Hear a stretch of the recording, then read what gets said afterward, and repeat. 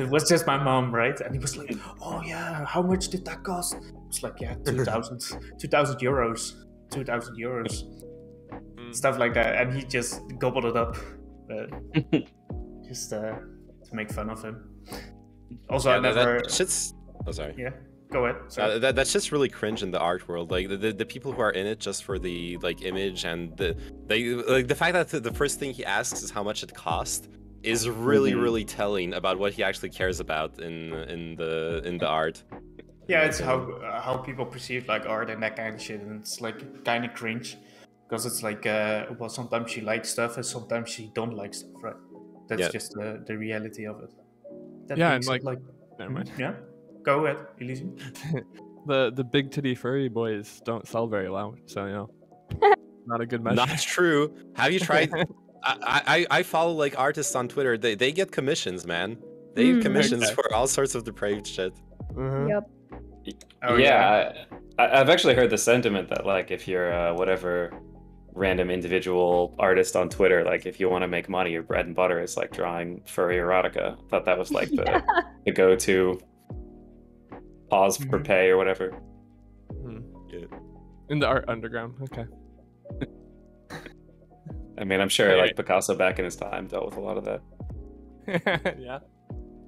To be fair, if you go back far enough, it was like incestuous princes supporting the art world, so we're not that far.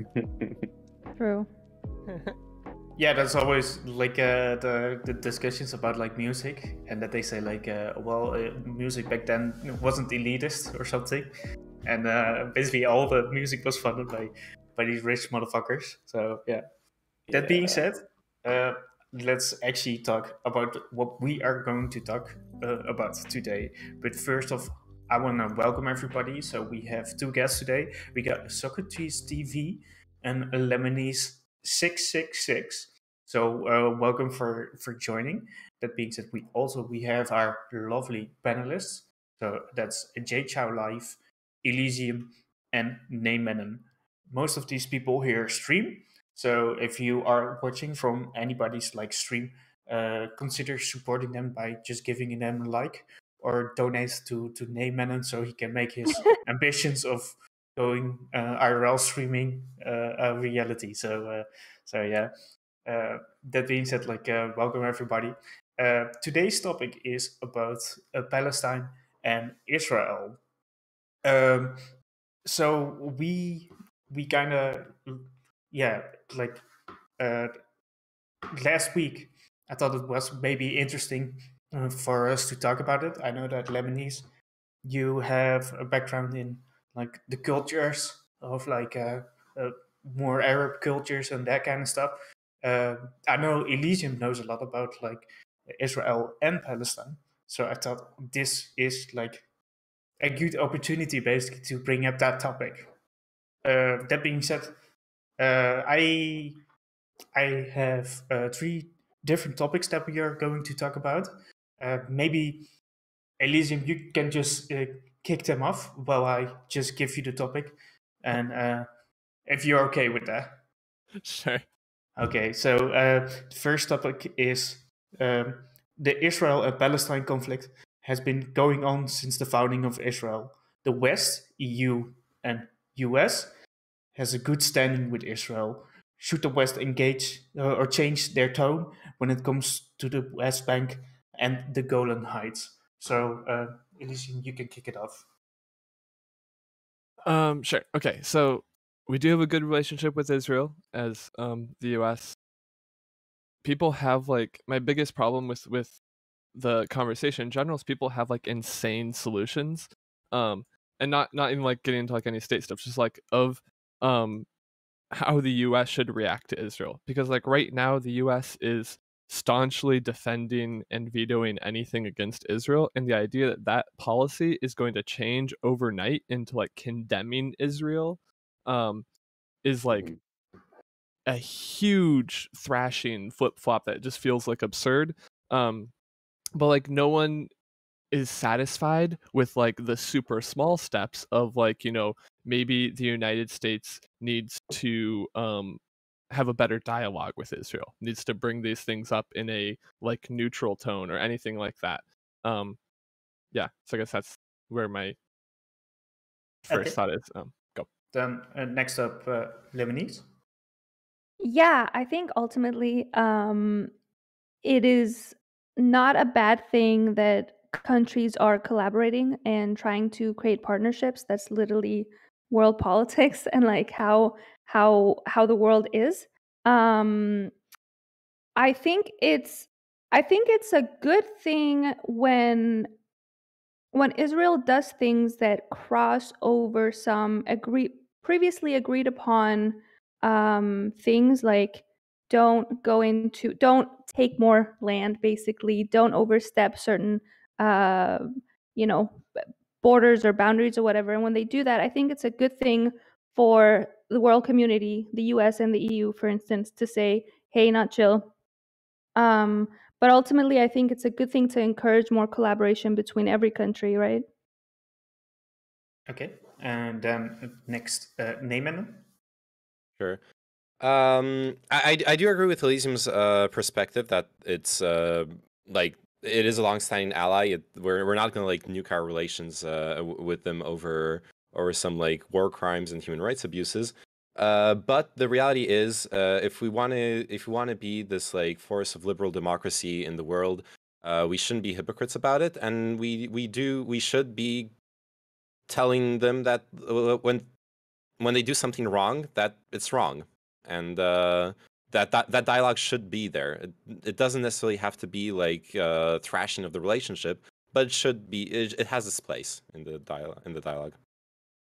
Okay, and then Socrates TV. Sure. So I'm looking this up right now. It looks like the U.S. has vetoed at least 53 UN Security Council resolutions critical of Israel. So it's pretty common that the UN Security Council, all members vote for a resolution. That's something like, Israel has to get out of Golan or get out of the West Bank, do this or that, and then the U.S. will just veto it because they're one of the 3 or 4 countries that can do that. Um, so there's a lot of steps from there to condemning Israel. Even just abstaining on those votes would fundamentally shift the way that the UN is able to actually decide on these resolutions. But over and above that, I mean, there's a lot of things that the U.S. has done and is continuing to do that are directly supporting what is the kind of worst things that Israel are doing. So Trump recognizing Jerusalem as Israel's capital is, I mean, I'm not even sure how to overstate how bad that is. There's a history that I've been reading up on that I think it was maybe the Camp David talks, the Oslo Accords, that basically fell apart because they couldn't decide what to do about Jerusalem. They couldn't agree. It's a very contentious territory. Both sides want to have control, and for a U.S. president to recognize Jerusalem as Israel's capital does a huge amount of harm. On top of that, there's the amount of military aid that the U.S. gives to Israel. I had this kind of pipe dream that maybe Biden, or maybe somebody braver than Biden, could start making that military aid contingent on something like no new settlements being built.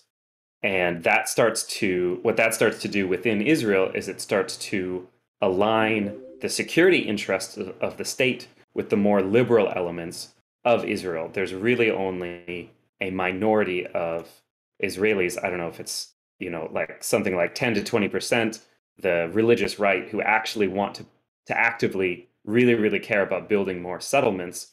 And they've aligned themselves in the Knesset with the more conservative elements. So actually putting those elements opposed to each other for the benefit of the majority of Israelis is something I think really positive that the U.S. could do. Sorry, that was a very long opening. No worries. Yeah, and then last but not least, our international relationship person, JChaoLive. Go ahead. I wish I studied international relations. Maybe I wouldn't be single in a virgin. So when it comes to Israel, Palestine, and how the West should kind of interact with that, with Israel and its relationships, I am seldom to agree with most people here that, morally speaking, the United States and the West probably should be a bit more, apply a bit more pressure onto Israel for its wrongdoings, whether it be human rights violations, even extending to war crimes here and there. However, I'm also an adamant believer, and I'm going to reiterate this. I've done this quite a couple of times, is that when it comes to foreign policy, countries don't operate mainly on morality. And when it really comes down to it, what are the strategic interests of the West and the United States for applying that pressure onto Israel? There's not a lot, especially when not considering how the United States and the West are acting as countries, but what are the domestic influences that are occurring in those countries as well? Well, in the United States, I can't say the same about Europe, because I don't know. I'm unaware about it.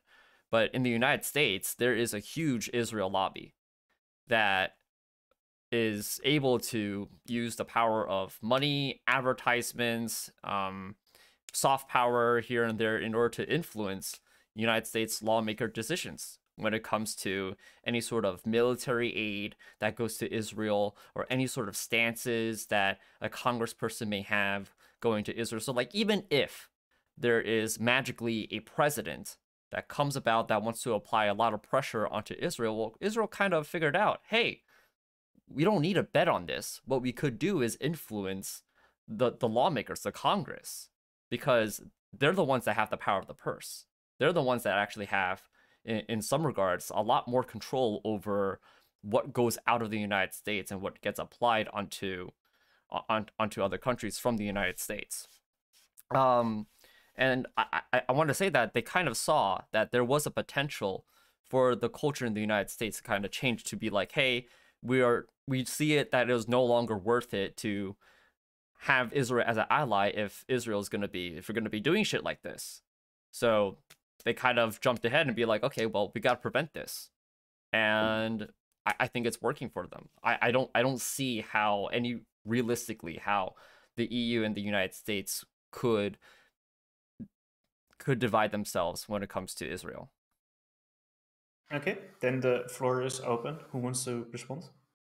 If I could just if I could just quickly speak to that. So there's an Al Jazeera documentary called The Lobby, and it explores exactly that, which is the influence of the Israel lobby in the US and in the UK. And in the UK, there was this whole stink about like anti-Corbyn, like anti-Semitism smears. And this is like the kind of modern Israeli Mossad basically strategy to try to smear anybody who is at all critical of Israel as anti-Semitic. Oh yeah. Go ahead. Al Jazeera is a sussy source. Speaking from an Arab who's very familiar with Al Jazeera, they're not as reliable as a news source. They're not as unbiased. I mean, of course, all news sources are kind of biased, right? But Al Jazeera, in the Middle East at least, has a reputation of leaning more towards like conspiracy, like RT-ish. You know what I mean? Mm-hmm. So it doesn't surprise me that they would post something like that. Yeah, but what I know about like Corbyn, if we talk about Corbyn, I know the issue there, to be fair, was more that he didn't denounce the people that were in his party that were like openly anti-Semitist. So I think there is some issue there, to be fair. But yeah, and what's interesting is this is actually not only in the UK. This has happened. Interestingly enough, it happened in Denmark as well. I live in Denmark, and in this, I want to say far left, but they're you would probably call them far left party here in Denmark. They had the same kind of, what do you call it, controversy, where there were people in their party that were anti-Israel, but where it got into like Mm-hmm. anti-Semitism territory. And yeah, it's exactly the same things. It's really interesting the relationship between this far left anti-Semitism in European countries. Mhm. Yeah, and Hey. what seems to muddle the discussions a lot, in my opinion, on kind of a meta level, like not only like we already addressed the fact like Israel will defend itself by saying that any anti-Zionism is basically anti-Semitism, but then on the other hand, you have like genuine anti-Semites constantly gaslight, not gaslighting, dog whistling. That's the term. Dog whistling, using anti-Zionism, but they're actually like full-on anti-Semites. Semites. It makes the discussion sometimes very, very hard to navigate, depending on who you're talking to. And then in the U.S., you have the even stranger thing, which is the very, very anti-Semitic kind of Christian right, who's staunchly pro-Israel. So you have very pro-Zionist anti-Semites as well in the U.S. to round out the whole equation. So I don't know much about the European side, but for the American side, I know the like Israeli lobby wouldn't be nearly as powerful. It's probably not even the majority factor as much as that Israel itself has like popular support. So like I don't know that I care so much about like tracing the money memes as much as like the general prevailing public opinion is very pro-Israel, and I think that enables a lot of the United States' position. Well, Elysium, I don't think that's the right framework to approach the Israel lobbying in the United States, because the lobbying is, when we mention lobbying, we do often refer to, well, that like there's companies or individuals or whatnot, they're putting money into pockets of congressmen and they're bending politics for their favor. That's what we usually think about when it comes to lobbying. But for the Israeli lobby, and for actually most lobbies out there,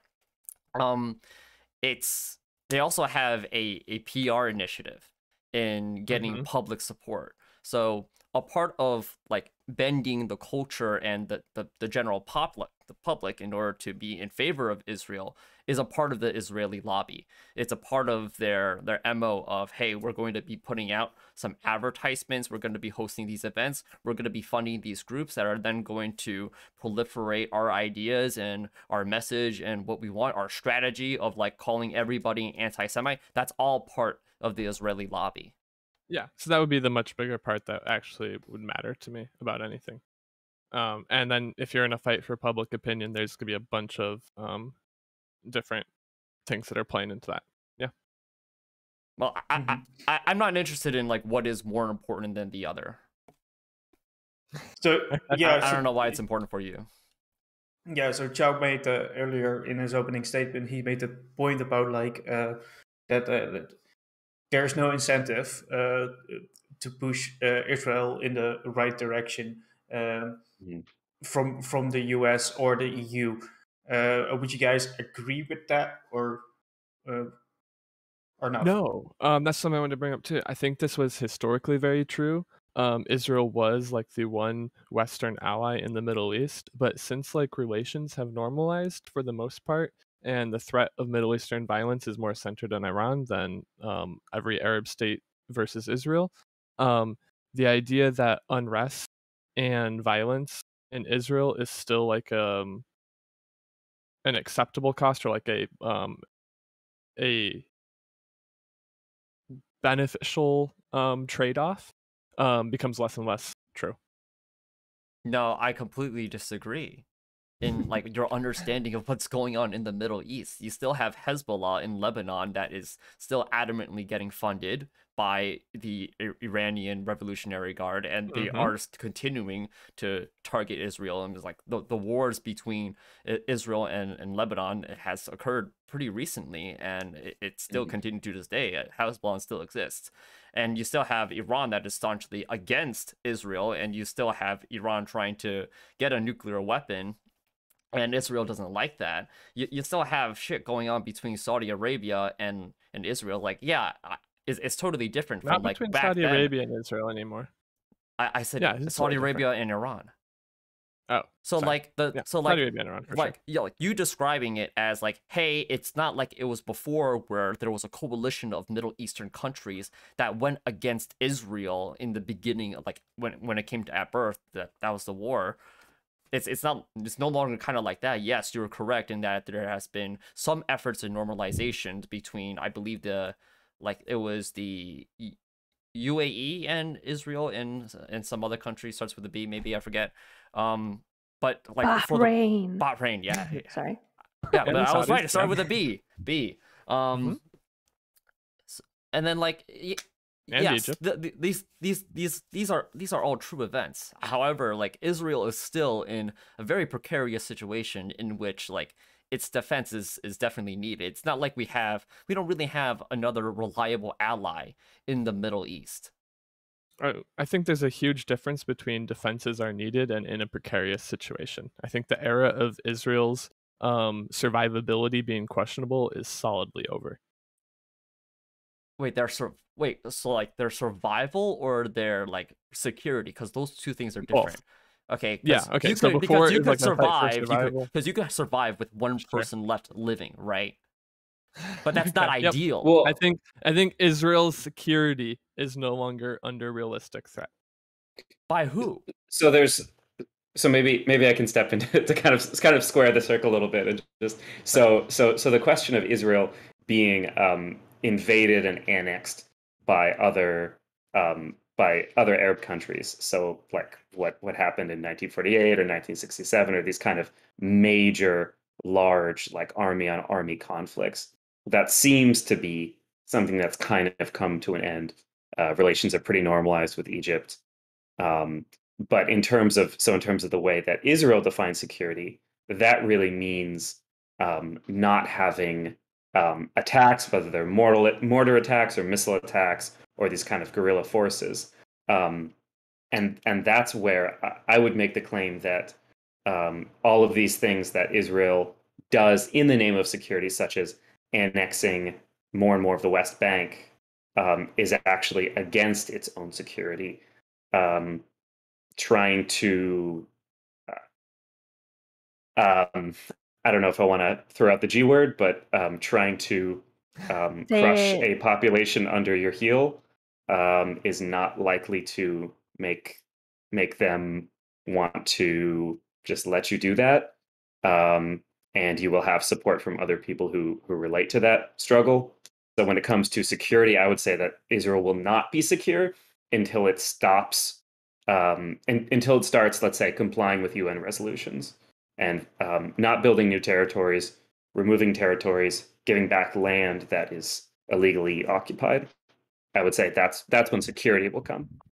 Can I ask a question? Unless you guys wanna respond to that, but I have a question just regarding that a little bit. So why do we think? Because the Israeli government is obviously not stupid. If it's like part of their, if it's threatening their security interests, why do we think they continue to do these settlements?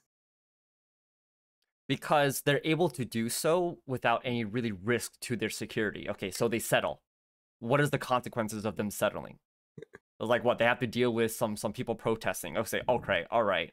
Like the real security risk of Israel is not going to be coming from like them doing the settlements or like them doing any sort of human rights violations or whatnot, but it potentially could come from other countries. And like, yes, you know what? I could probably agree in that right now it's a pretty good time in the Middle East. There's not, I would say, like relatively in history, not a lot of conflict going on. However, that has nothing to say of what might happen in the future.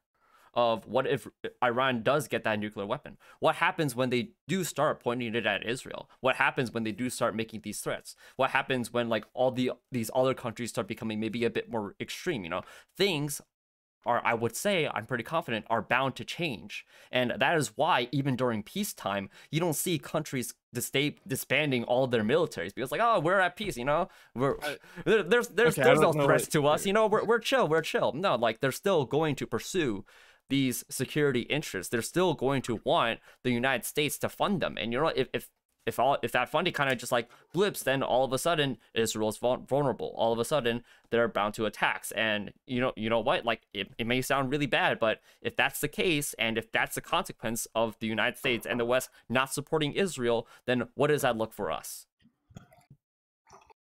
Sure. I mean, If I can quickly contribute an answer to that as well. So the Golan Heights and the kind of eastern part of the West Bank between them and Lebanon, these are important kind of geographically strategic areas. So the Golan Heights, I've been there. It's like a good vantage point to look out at any more kind of buffer zone you can have. Israel has a really strong air force, so just more land that some army has to cross to get to Tel Aviv or just any kind of like main cities. That gives them a lot more space to keep kind of bombing in those areas. So it does increase their security to control more land. Well, it increases their capacity to fight somebody who wants to fight them, but it also increases how many people dislike them, which I would say does not improve their security perspective.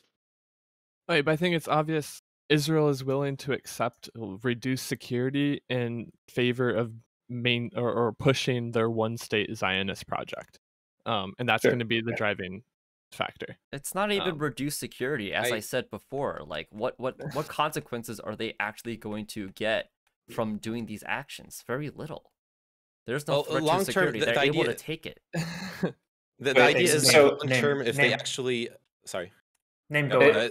if the idea that was proposed by Socrates was that if actually start long term scaling down the settlements, like really pushing for peace, that peace then is achievable, that they'll be able to that Hamas, that Hezbollah will lose support, that there will no longer be this strong push in the Arab world to destroy Israel, or at least that it will be weakened. It will lose popular support. No, that is such a naive way of thinking of how these groups react. Wait, that would absolutely be true. The problem is neither side. No, wants Elysium, that. Name was still chatting. Sorry, I want to finish. Let name talk. I want to. Like I personally agree that it's perhaps a bit naive, but we have to believe that if goodwill is shown, there is a path to peace. Otherwise, it's just going to be permanent war. And that historically, that those things do happen. That there's a path to peace. The last thing I want to add is concerning Golan Heights. I think geographically, sure, it has a strategic value, but I think the most important value that it has is something I read was 15% of the water that flows into Israel originates from the Golan Heights. So that also is a huge strategic It's a big deal. import. Yeah. I don't think you guys realize. No, I don't think you guys realize that the problem for a lot of these extremist groups towards Israel isn't that like Israel's doing bad stuff. It's that Israel exists. Just the mere fact that the name is on the map is a problem for them, and their solution is to get it off. Is to wipe it out. Okay. But what I said wasn't that those groups are going to disappear. Israel stopping the settlements isn't going to stop that. Those groups have power because they have popular support, because people who are not like gung-ho extremist terrorists also support those groups. And those people are those who will be swayed by a peaceful Israel. Hezbollah absolutely has popular support. Yeah, they do. What? Yes. Okay, Hezbollah is a political party. Hezbollah is a political party in Lebanon. That's where they're based at. What percentage of the government is consisting of Hezbollah? Do you know? Okay, probably not very big. Very but occupied Palestine is a majority.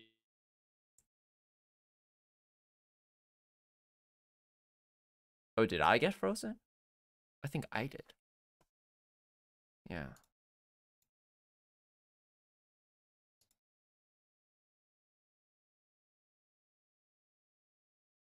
Oh, my Discord fucked. Oh, I still need to update the video.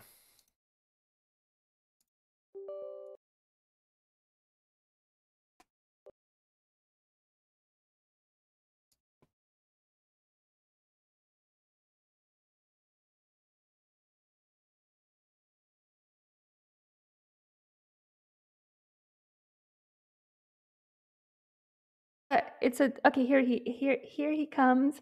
Um, Welcome back. Poggers. Good to be back. okay.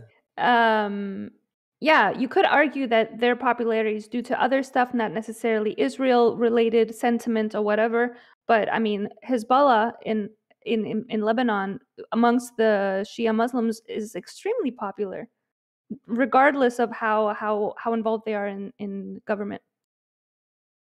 Yeah, it's like 80% very positive. Yeah, There you go. and, I was and that gonna say positivity- 80. That positivity is really gonna do a lot for Hezbollah. Well, as an aside, though, like I don't saying government in Lebanon feels like an oxymoron. So I don't Yeah. understand. Right now, I guess. True. Yeah, true. But then, like, So even if like popularity dips, in which like if this is not, I don't think, realistically going to happen if Israel starts becoming a bit more nicer, because you still have like this dogmatic narrative based in history that like has a lot of grievances against Israel. Chao, how do you square this with Israel normalizing its relationship with the rest of the Middle East? Yes, that exists, but Exactly. that can totally change. Okay, so, yeah. So like yeah, Egypt in because particular Bahrain is a and- great example. Because Bahrain and Yes. the UAE are really important. Yeah, well, no, Egypt. That's why we bring up Egypt. The Yeah. border, who they Egypt, fought, Saudi the Arabia? driver. Not. Yeah, like the driver of the initial wars is now And at like peace with it's Israel. what, it's like a memorandum of like recognition or something, right? That's the whole okay, never the mind. peace treaty that Trump was okay. It means like very little. No, it's Okay, it's at the an end of the economic- day, Hezbollah is still going to get arms and support from Iran. And at True. the end of the day, Hezbollah is still going to be antagonistic against Israel, regardless But if why? they have popular Because it's support or not. occupied. No, okay. Anyway, I guess So- I feel like some of this is kind of useless because the bigger problem is that Again, neither the of these issue sides is that want like peace. okay, Israel is occupying Palestine. Okay, there are two ways to Yeah. think about it. Is the problem the new settlements, or is it the problem of like just Israel existing in the first place? You think it has something to do with the new settlements, in which that is a very, very small portion as to why people in that area don't like Israel. They just don't Yeah, like I would say Israel. the occupation probably 100%. plays a bit more of a role than just the settlements. I would Yeah, agree. so like we went from 100% hate to like 99% hate because they stopped settlements. Okay, awesome. It's like, JChao. yeah, you're missing the bigger picture here. Okay. Would you mind if I step through some of these basic, because there's No, I I think hate it. each one of these is total okay. I think each one of I these said is no. very He asked me, I said no. No, he Okay, can do well, it. He I'm can just do kidding. it. Go ahead. I'm just Socrates. metagaming. Well, I think there's so first of all there's just kind of like a basic concept that I really personally want to hammer hard, which is separating out when we talk about this word security into these two different things of like security of like the existence of the state of Israel and security in terms of like a day-to-day kind of feeling of safety from like mortar attacks and knife attacks and bus bombing, stuff like that. So the more of the kind of like the kind of personal security versus like state security. I would say that the state security is very strong, and I would say that the kind of personal security is very compromised whenever there's a perception that Israel is massively abusing human rights. And to connect these things can be very complicated, but I would say breaking these up is very important.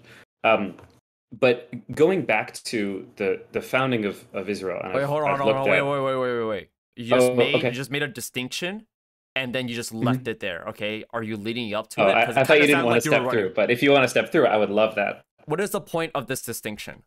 Besides that, So, it's important. so the distinction is that different events and attitudes will be affected regarding these things differently.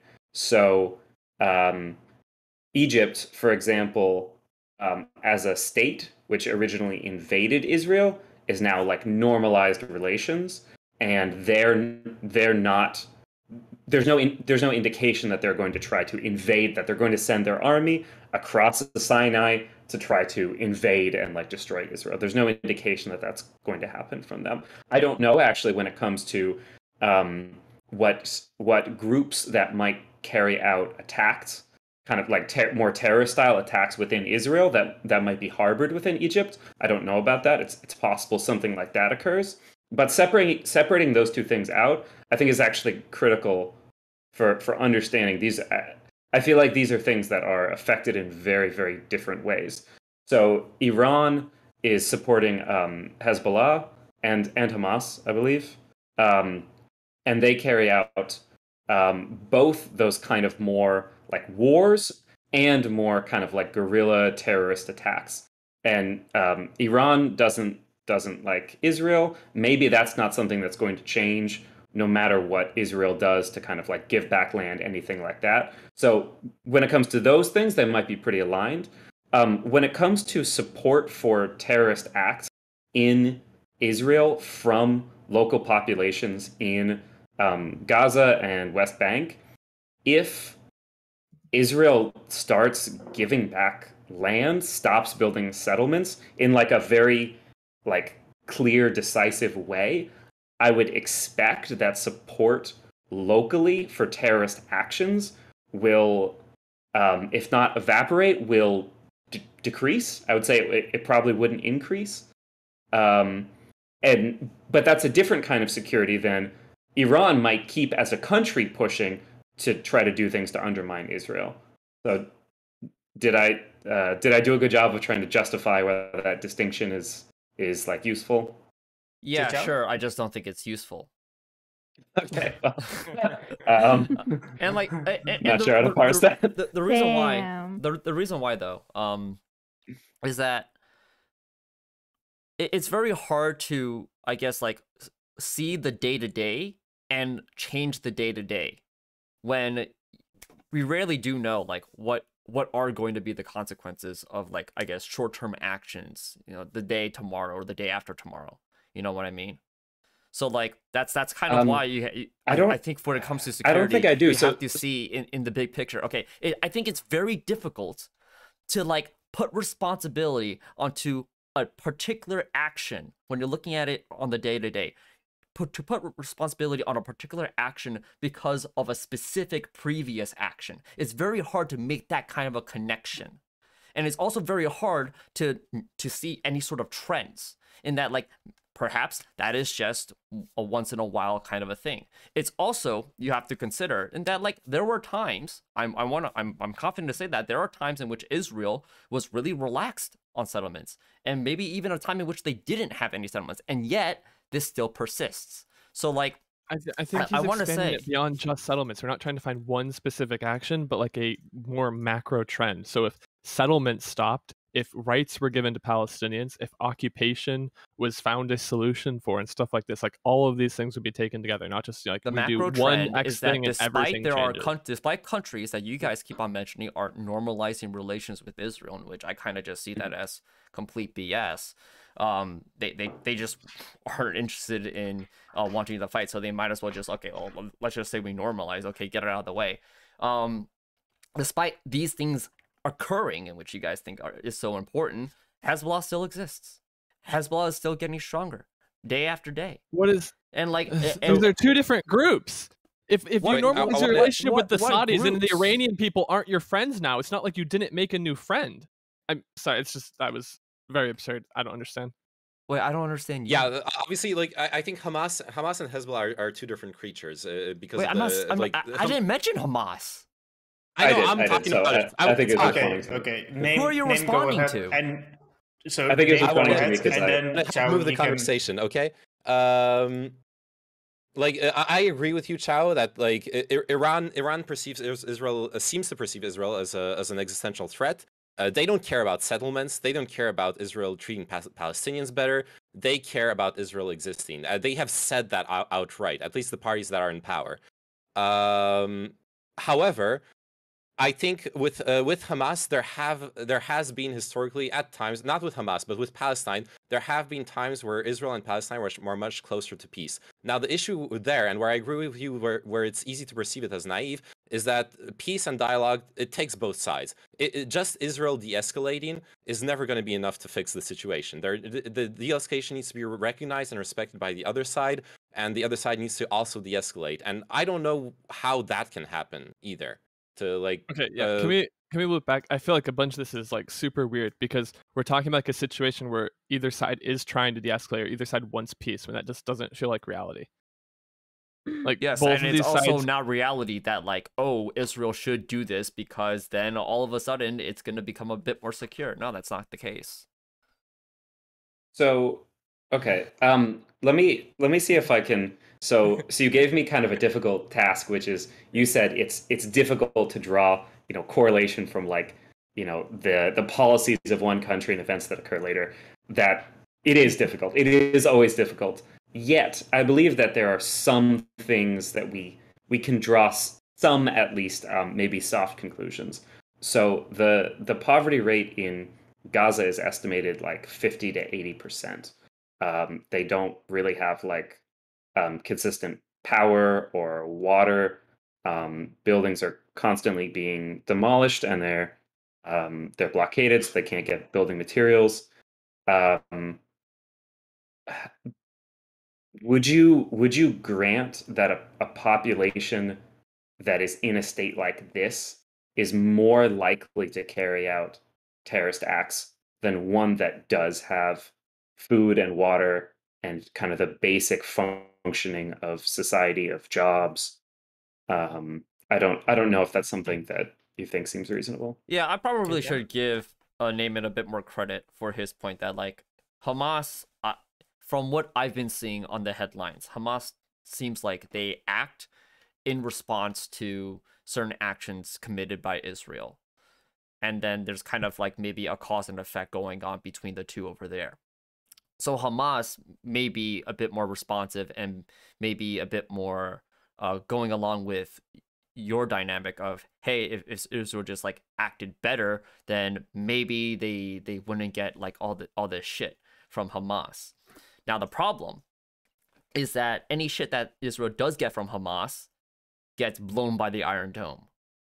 And so then to Israel, and I think they've kind of made this decision in that, hey, we are simultaneously going to pursue our one state solution for us and not for other people. Continuing this, we're going to mitigate the consequences to the point where they just don't exist. It's like, okay, sure, some rockets land in our cities and some people die, get injured. Okay, now let's use that into our propaganda, and like get us more support, and like here's this. So it's like it's really difficult for me to see how there's any sort of incentive for Israel to pursue them not continuing their settlements. It's like I don't like it. I want to make that abundantly clear. But like when it comes to thinking about like, hey, there's this country, they have goals, we want to change that. Well, how can you actually change their behavior if you're not even willing to accept that, like, hey, these are their goals? Yeah, I mean, I think I honestly agree with pretty much everything that you said. If we pull it back though to say the U.S., where we're not beholden to, I mean, there there are those kind of like radical Christian groups in the U.S. that want Israel to like take over the Middle East so that there'll be like doomsday and then like the Messiah will come. Other than that element in the U.S., that's not our goal for the region in particular. We don't specifically care about like settlements in particular or anything like that in the U.S. Is there a reason? Okay, there are reasons that we support Israel, but I think that there are a lot of moves that we could make in other countries in Europe and in the U.S. to push against this. And because the U.S. in particular, we do spend I don't know what it is at this point, $5 billion a year, $20 billion a year in terms of security aid. I would say that we have some leverage, and given the fact that we're close allies, I guess, depending on how you look at our relations at a given time, we have this connection to Israel. I think that we could put some pressure to do the right thing. Okay. Then I want to bring it back to what Elysium and Name said.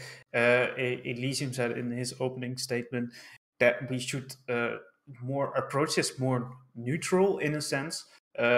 So and then name was more about like pushing Israel in the right direction. So Elysium, what's this whole thing about like having more of like a neutral way of engaging?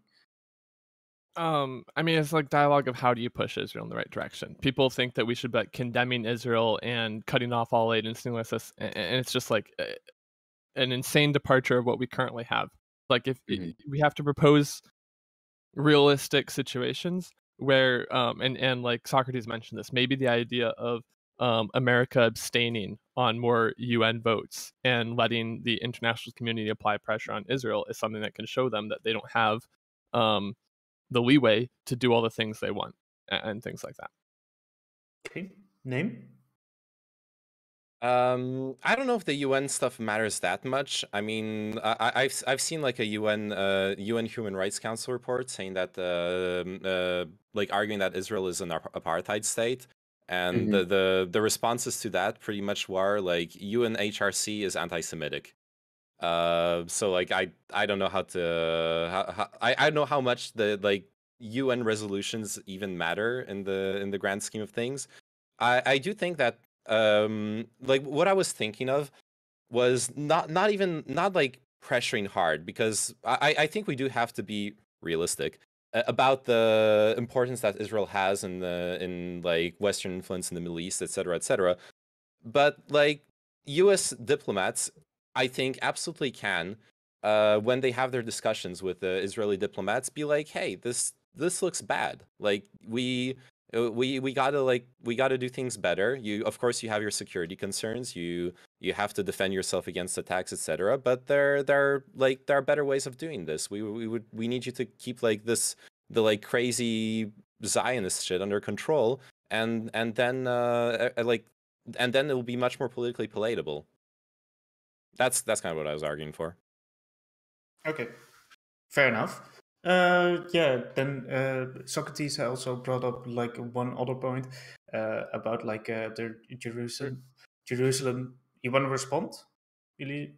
Yeah, I don't think a state Okay. being classified as an apartheid country or it gets super awkward when you add like occupation into it for like the national level and stuff. But like I don't think that has zero repercussions. I think we can like look at how did the UN react to South Africa, and how if the UN is as a body going to start pushing for things like embargoes of certain goods and defense and military equipment to an apartheid country as like a general principle that the United Nations upholds, and America is moving away from being a veto blocker, that represents a real concern to Israel, that's not instigated by America, but it's not being protected by America. And I think that's like more of a Elysium, you do realize that the United Nations doesn't like really make a decision as a body, like it's an independent thing.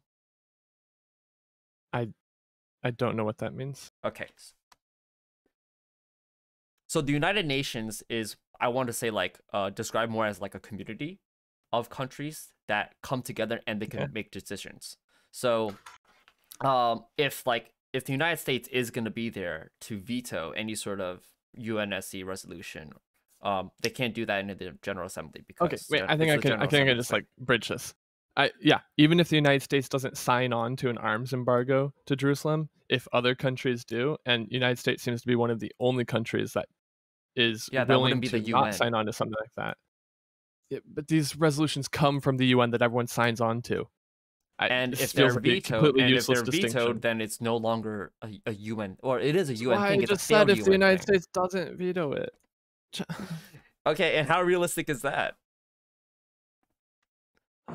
It could change, like with our hearts and minds, right, Socrates? President probably, but right? Maybe the president after we're gonna get Bernie Sanders elected, and everything's gonna change. Okay, it's like the Avatar. No, I don't think he would be that tough on Israel, unfortunately. Sorry, and I understand what you mean now. The idea of calling a country an apartheid state and anti-democratic, and actively discriminating against people that it has like the responsibility to be protecting and stuff, like this is the rhetoric that changes the public opinion within a country that values democratic liberties, civil liberties and stuff, that could move the political atmosphere of the United States to abstain from things that it normally vetoes.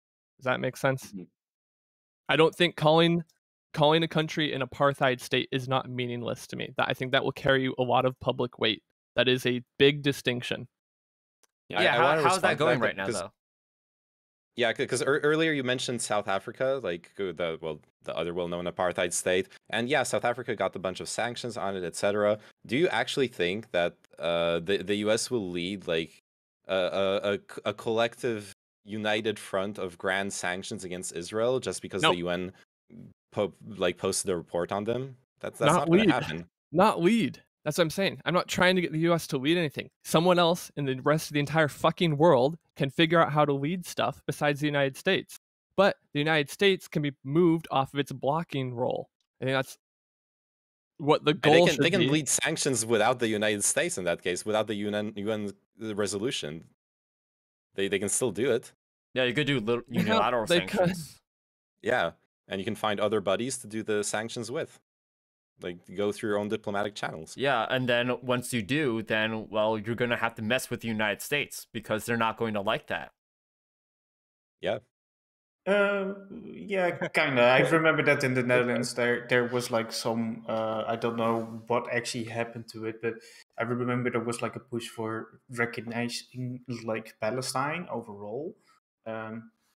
So yeah, it can be done like with the US, but obviously like the more the merrier the better, right? In the sense of what you want to do. That being said, like I want to go to one point that Socrates was bringing up about like moving the embassy. My question around that would be, would it be useful to move it back to Tel Aviv or something like that? Or is that just already like a done deal? So, Socrates. Yeah, I mean, I think a huge amount of the harm has been done, and I don't know how much. Right, so if you move your embassy once to Jerusalem, that's a very bold, decisive move.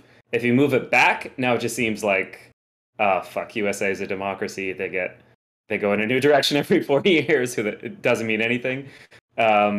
So moving it back, I think would help, but I think so much of the damage has already been done as a result of having done that at all. But I don't know what other people think about that. I mean, it definitely doesn't think it's carry largely as much symbolic. weight. But yeah, I think that I think moving back to Tel Aviv still carries some value. I think it's like I think it's been pretty clear for a while that America's destroyed its like ability to be a neutral arbiter in the situation. So I don't think that's ever going to come back. So I don't. Yeah, you're not going to like restore that role anytime soon, no matter what you do. Okay, Levin.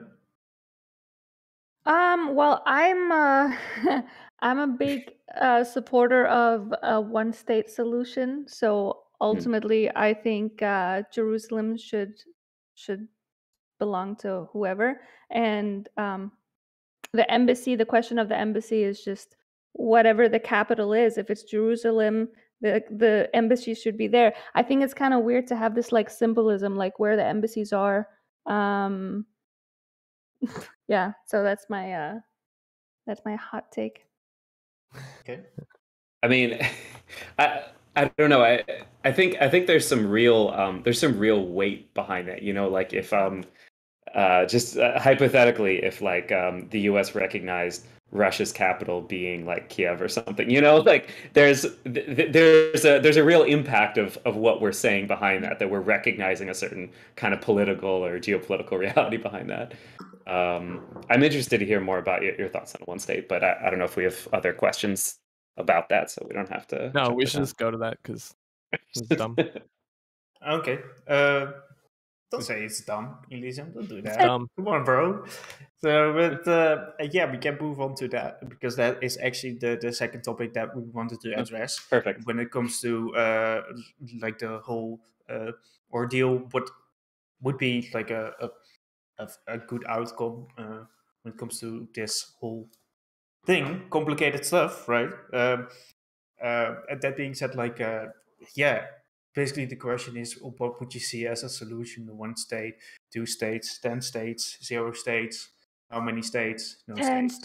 states. Sorry. So yeah, so I will give everybody the opportunity to do opening statements on this one, and let's start off with JChao. Yeah, so the 2-state and 1-state solution kind of a debate is riddled with each side calling each other unrealistic. The fact of the matter is that both are unrealistic. Any sort of solution to Israel-Palestine is unrealistic because it assumes that both sides are actually going to come together, agree on things, and live happily ever after afterwards. With how things are going right now and what each side believes in, I do not believe there's any sort of solution. However, if one person were to, like, threaten me, I had to give a take, I think I would prefer the 2-state solution. And the reason why is because I don't trust in the 1-state solution to actually be equitable to all groups of people. So, like, even if Israel were to become a 1-state solution and there's one government, it's democratic, there's going to be a majority and there's going to be sides. There's going to be partisanship that is going to lean towards one side over the other. And I think that side is going to be the Jewish side. And so then when it comes to like the 1-state government kind of like evenly being responsible for the safety and the well-being of everybody, I don't trust that. I don't trust that for the Palestinian people. I don't think the Palestinians themselves trust it. I think that's why historically they've been more so supportive of the 2-state solution, because they want to fend for themselves and they also want self-determination. So I think of those 2 solutions, the 2-state one is the best one. Okay, fair enough. Let's go to Socrates. Sure. So, yeah, I totally agree with what JChao said, that so much of 1-state versus 2-state is calling each other unrealistic for supporting them, saying, no, mine is the realistic, yours is pie in the sky.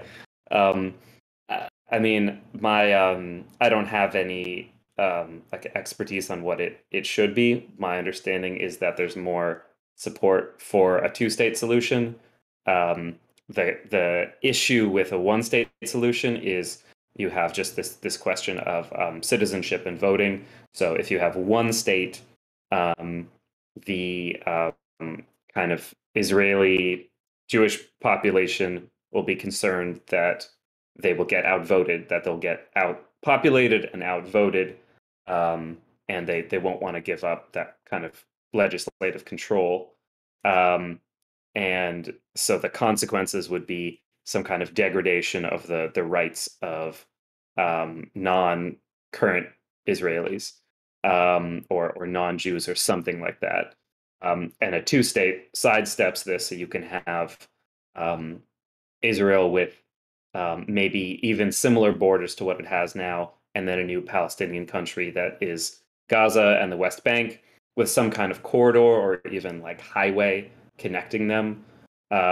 That's what seems to be kind of common. That's you can have some kind of UN resolution, I think 242, calls for an actual method to give back land, which is that so you can't just uproot all of the settlements, but what you can do is you can swap an amount of land back. So you have like some line, and you have pushing in one direction. I can't really show this with my hands. Pushing in one direction on a line, and you push back in the other direction, and kind of scoop out areas of territory to kind of equalize the actual area of land, even though you have the settlements remaining.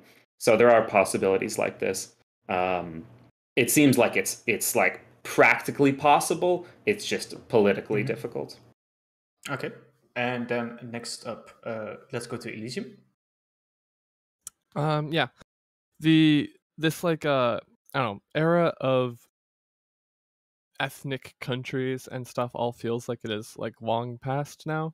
The idea that Israel can't be expected to be a multicultural country that has civil rights in the long run, I don't think is just not appealing to me. And currently I describe like we have like a 1.5 state solution. We have like a de facto West Bank and Gaza Strip that are occupied and their own like territories, but are occupied by Israel, and Israel's not going to like give that up anytime soon. So the idea that we're going to get two states out of this instead of Israel just perpetually occupying Palestine for the rest of time doesn't feel very plausible.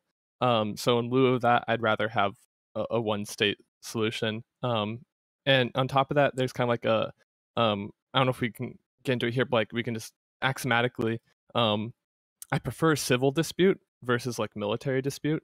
I think we have a lot of examples of how to perform civil disobedience or protest for civil rights and things like this if you have a unified country or a unified group of civil rights for a people and stuff like that. Okay. So I think, yeah, go. Okay. Then name. Yeah, I understand the sentiment of wanting to like what Elysium described, of wanting to have like a multicultural one-state solution, liberal democracy, blah blah blah, all that.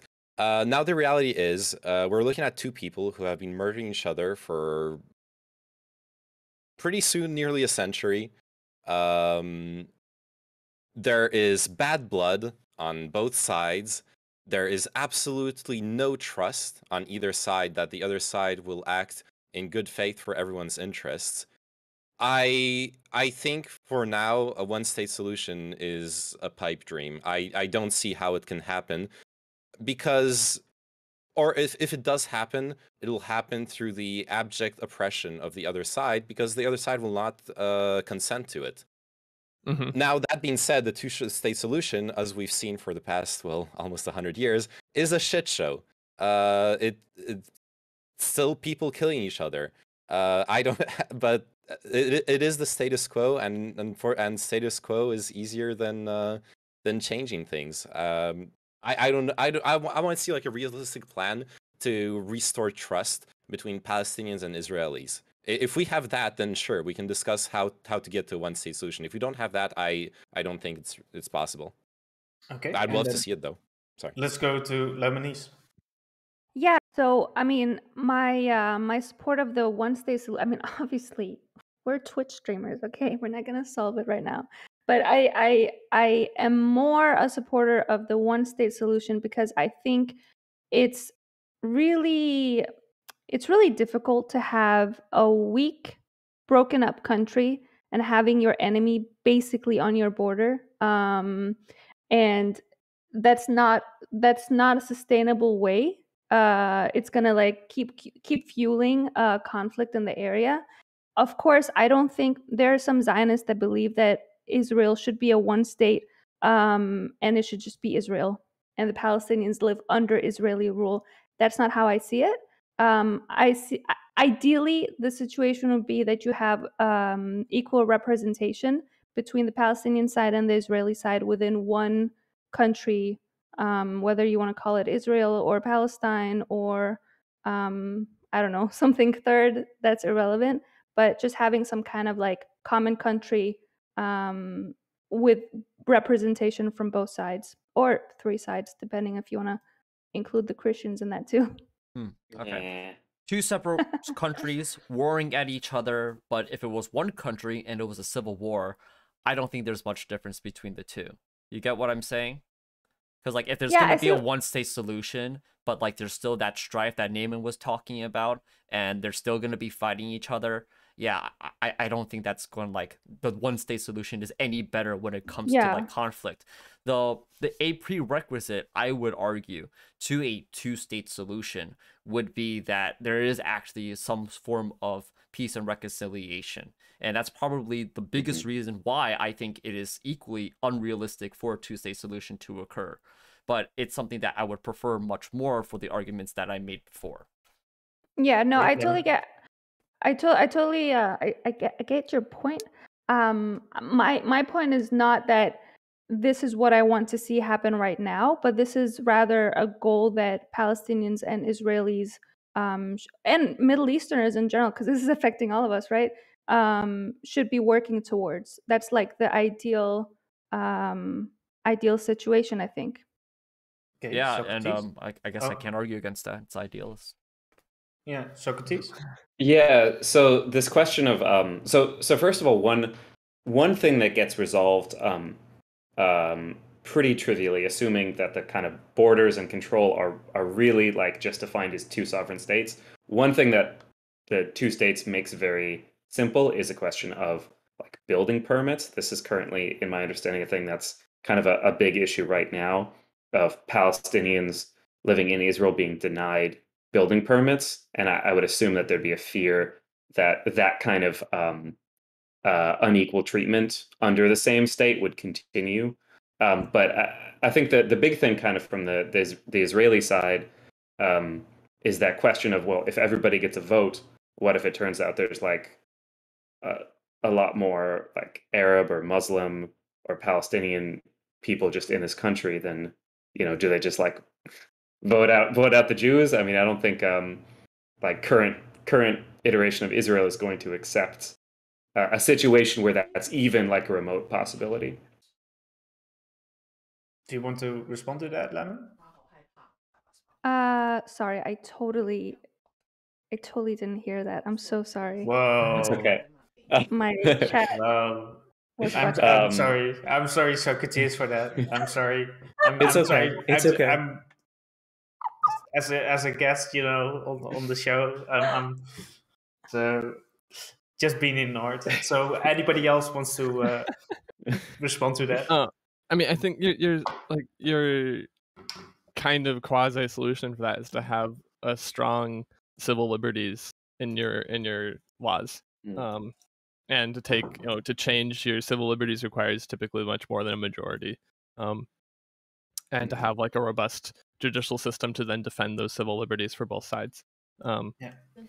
But so, I mean, yeah. So I'd be happy to repeat that, because I did actually want to hear Lemony's thoughts on that. If you're, go for it. I don't know, No, if your chat's got some cool copy pasta. So the question is, like, there's this big issue of just I feel like Israel, if you could kind of like essentialize the psychology of Israel right now, the idea of expanding who gets treated as a citizen and who gets to vote to include like all Palestinians, and maybe even like some kind of right of return, and allowing for population growth, not controlling building permits, then it seems like there'd be this fear that basically Jews could get outvoted by Muslims, and that would feel like kind of the annihilation of Israel itself, if that could happen.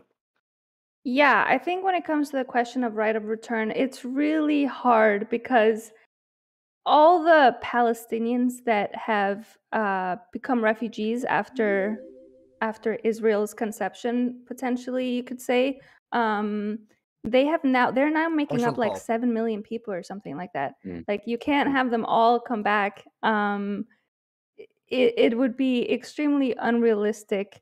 But I mean, I don't know. It's like this question of like, if a certain population is willing to be the minority or the majority or whatever, like, I guess I don't care about that, But I guess here, Israel... let me throw it back to you, because I feel like Israel does care about it, and I feel like they care about it enough that they won't accept, oh, maybe we'll get outvoted, and then we won't really have like Israel as we sort of we'll just kind of like kind of give up all control, really. I don't see that really like happening, like, period. So I was wondering if you had things that you'd heard that were kind of ways of getting around that. I mean, the arguments that I'm like mainly for is because what we're trying to do now is not really working, right? And I know that's not an argument, but trying to create a two-state solution hasn't really been successful. And having your enemy by your border is is also like hasn't been the best thing for the region. I'm thinking like the region as a whole, not just specifically what's happening Israel Palestine, because it has ripple effects throughout the like the Middle East, right? If I have like a path you could take to make Israel / Palestine one country, no. I mean, I can acknowledge that they're both quite unrealistic, right? They're both really, really tough solutions. Again, like JChao said, like, yeah, it's ideals. Like what I personally support and am in favor of to see in the future, it would definitely be the one state solution. But Hey, Goosey. how to get there? If I had that answer, I think I would be a politician somewhere. Yeah, so there was a question from somebody in chat that basically asked like, if there is like a two-state solution and like Hamas is in power in like in the one of those states, would that not be raised? Would that not raise more concerns for Israel overall? So would that not incite like more conflicts? What do you guys think about that? Well, I don't know what's so different about that hypothetical and what we're doing, what's happening right now, in which Hamas has a political and military presence in whatever territory that it is in, and there's conflict between Hamas and Israel. So then, like, as I said before, for any sort of solution, whether it be one state or two state, to actually occur to the likings of the people on this panel, then a prerequisite to reaching that would be some peace and reconciliation. And that's what makes it, again, I'm going to reiterate, I said this already, and that's what makes it unrealistic, because what is the likelihood that there is going to be any sort of a good faith peace and reconciliation from either side when they come to the table? If we're looking at things realistically, there already essentially is a one-state solution, because Israel It's not already a controls... solution, you idiot. It's a problem. That's the Okay. one-state problem. Okay, there already is a one-state problem. Okay, happy? Israel already controls everything. I mean, like, you say that it's a solution. It's probably just like a mistake that you said that. I don't know, but like, it's not a solution for one side, and that's what makes it a problem. That's what makes it that's what gets people killed.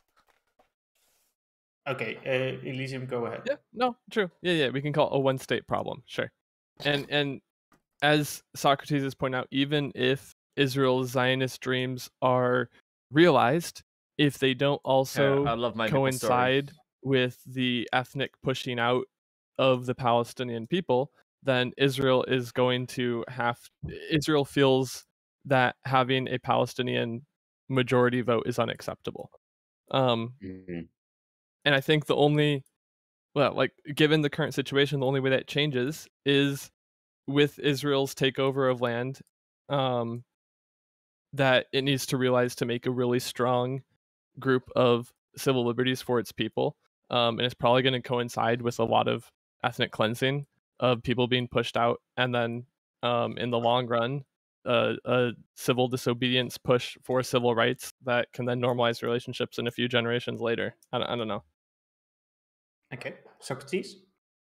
Yeah, I mean, that's I was just gonna agree with him agreeing with me, and say that it seems like for Israel to accept a one state, they would come with basically things like, well, if you're a citizen, but you're not like quite 100% a citizen, like you're a Palestinian citizen of Israel, and you're not allowed to build a home unless we say that you can, and we want to make sure that there aren't too many Palestinian families, because if we are going to give you votes, we don't want you to have too many total votes, because then we don't have almost all the votes.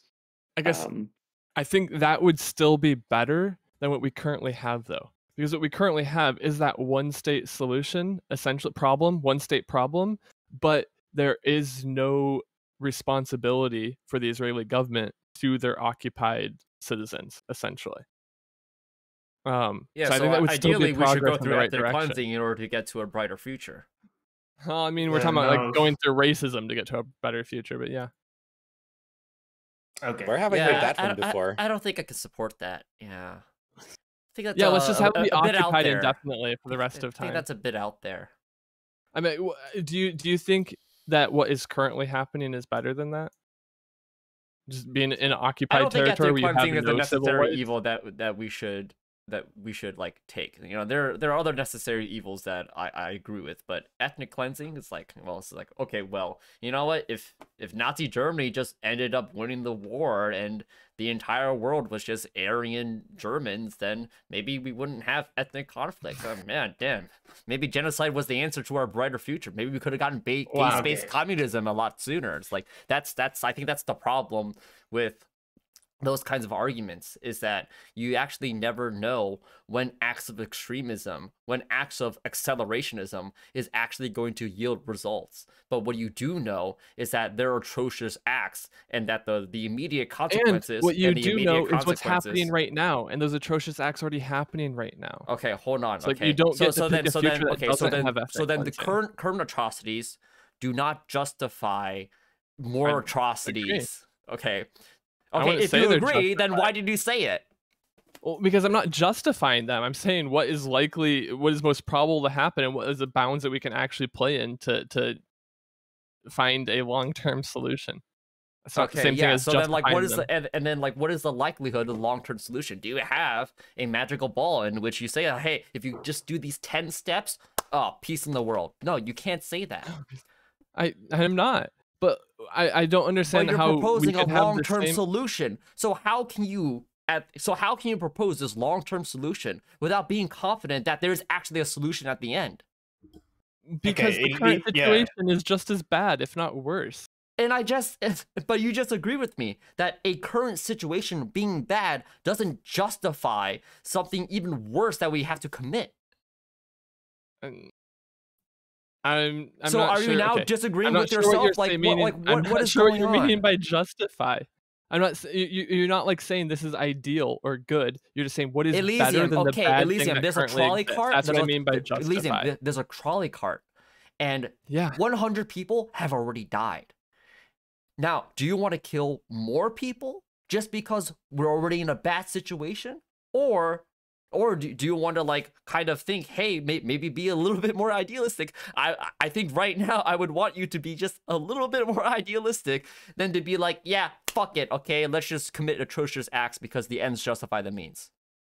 Wait, I'm sorry, I'm so far out of the loop at this point.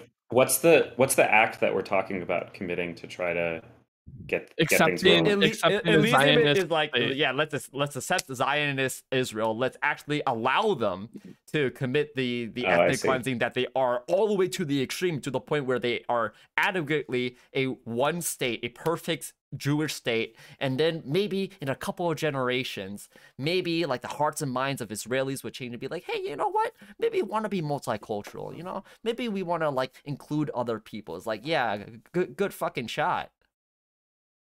Yeah, okay. I don't like that idea. Even even if we had our Zionist one state, do you think it would be better for the Palestinians living in occupied lands or worse? The Palestinians wouldn't exist under a Zionist Israel. You think there's going to be a genocide? What do you mean? You just mentioned ethnic cleansing. Yeah, okay. And, do you know what that is? Okay, right. Maybe I should say ethnic displacement. Are you happy? Holy shit! Like, that makes it any better.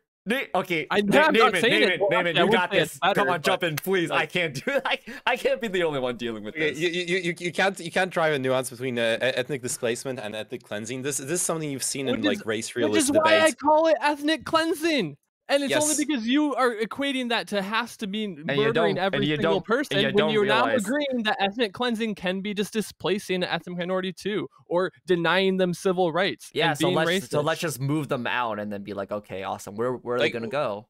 Okay, let's just say instead of calling like ethnic cleansing and displacing, like what we're talking about is state-sanctioned violence against minorities. There are atrocities. There are atrocities under the Rome Statute in which you get prosecuted at the International Criminal Court. And if you're not part of the International Criminal Court, you don't really care about that, do you? So I wanna. What I'm saying is the current situation is way worse. No, I wanna let Naaman to respond to this, and I'll just take Breathe in, breathe out, guys. Breathe in, breathe Everybody, out. relax a little nah, bit. man. Come on. The Jews back in You as 1930s well. Germany should have been like, you know what? The situation's really bad. Chao, Hitler might as well Chao, you just gotta beat. push gotta the beat. lever, okay? Chao, you gotta Okay. Press the beat button. Chao.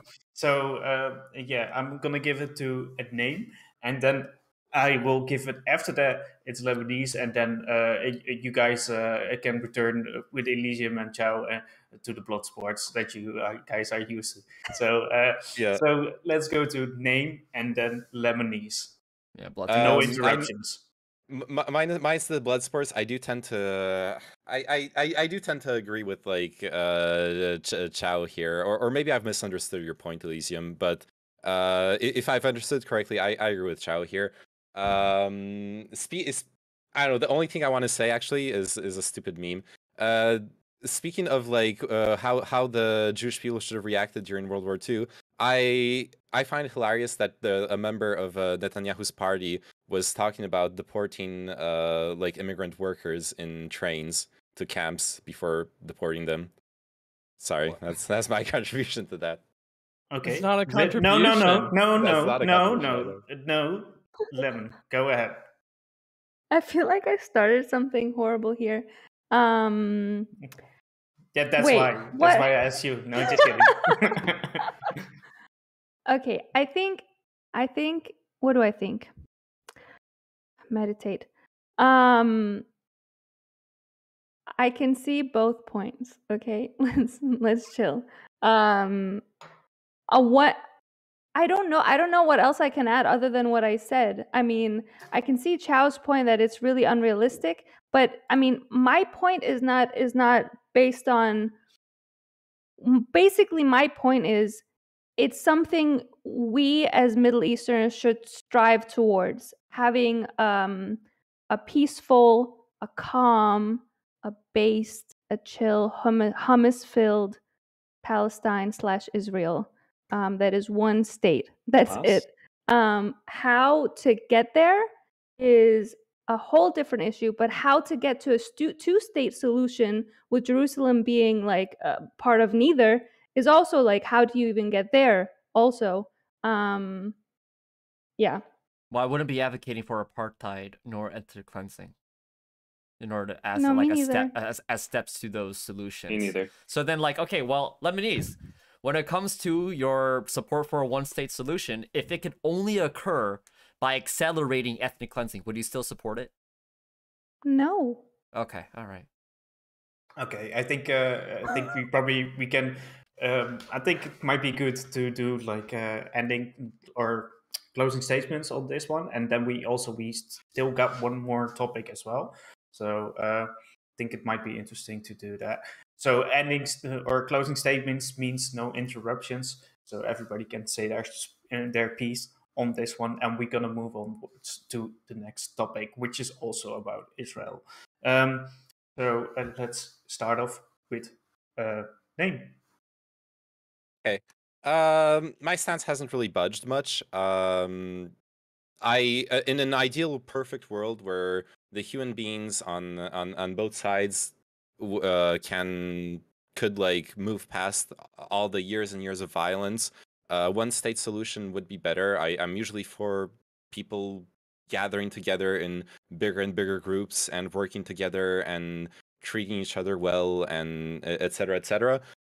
In this specific case, it's incremental progress is the name of the game. There need to be small shows of good faith, small demonstrations that de-escalation is possible. Not even peace, just de-escalation. Less attacks from the Palestinian Hamas side.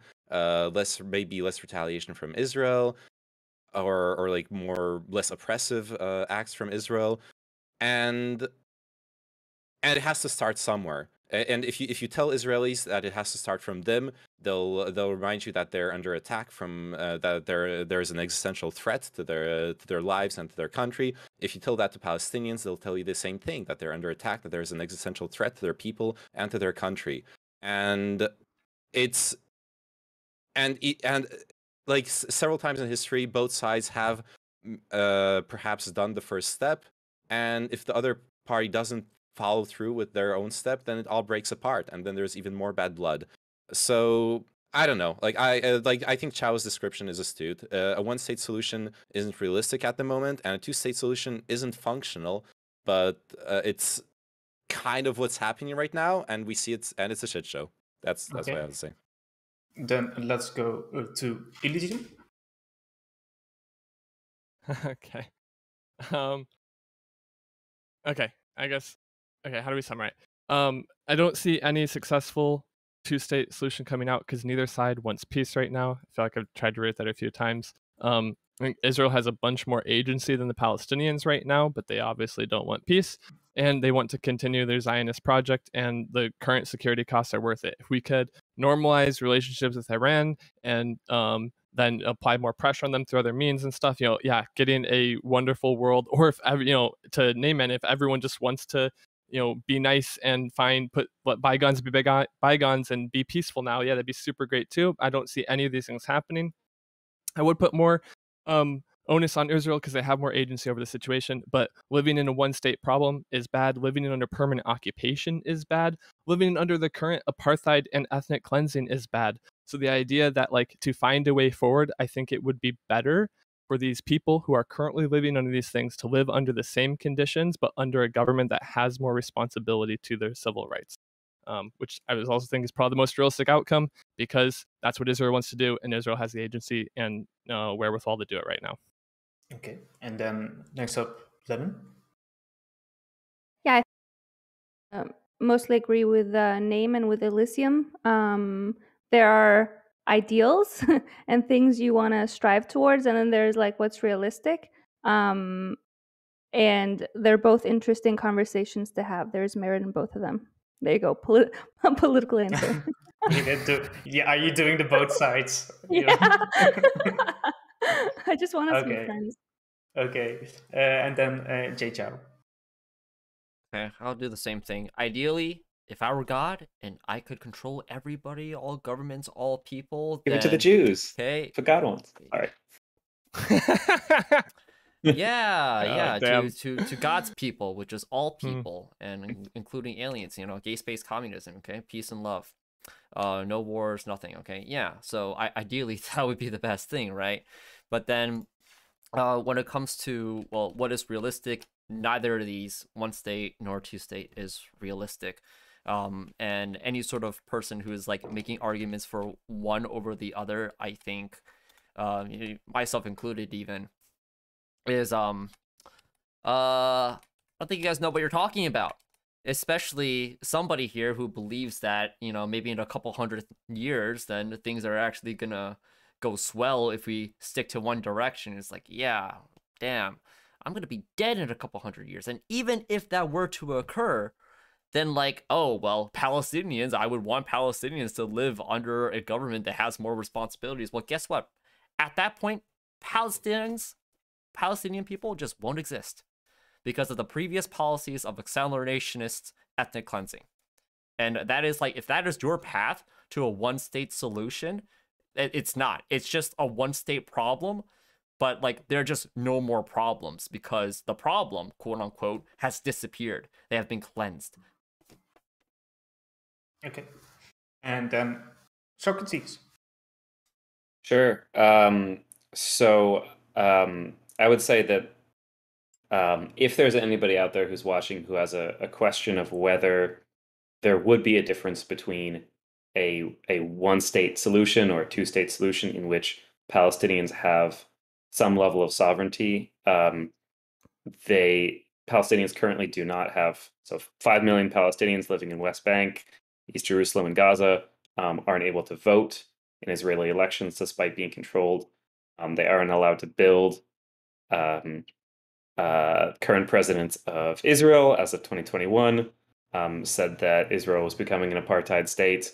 Ehud Barak, Israel's former prime minister, said that Israel is becoming an apartheid state. But B'Tselem, the main human rights organization in Israel, has declared Israel an apartheid state. Desmond Tutu, who was one of the prominent figures in leading South Africa out of apartheid, said that he feels a lot of parallels to being in apartheid South Africa. and the settlements that are built on occupied territories have been declared across the world to be illegal, including an Israeli foreign minister, legal counsel said that the settlements are illegal. We shouldn't do that. People aren't going to like it because it's illegal. So there really isn't disagreement on whether the settlements are legal. The occupation of the land is illegal. I don't like the sentiment that anything changing is unreasonable. I think it's just a question of whether the political will exists in Israel, in Palestine, in the United States, in Europe, in the Middle East, to push for what has to happen under international law, which is for Israel to stop building settlements on occupied land and to stop occupying land that was taken during war. Those are illegal, and it just has to give those back. It's just a question of whether the international and national will can be brought to bear to make that happen. And I think there is a rising, so in the United States, I believe that there is a rising will for the rights of Palestinians to be recognized. And I think that that's paramount over whether it's a one state or two state. But either way, international law has to be upheld, and Palestinians have to have rights. Okay. Yeah.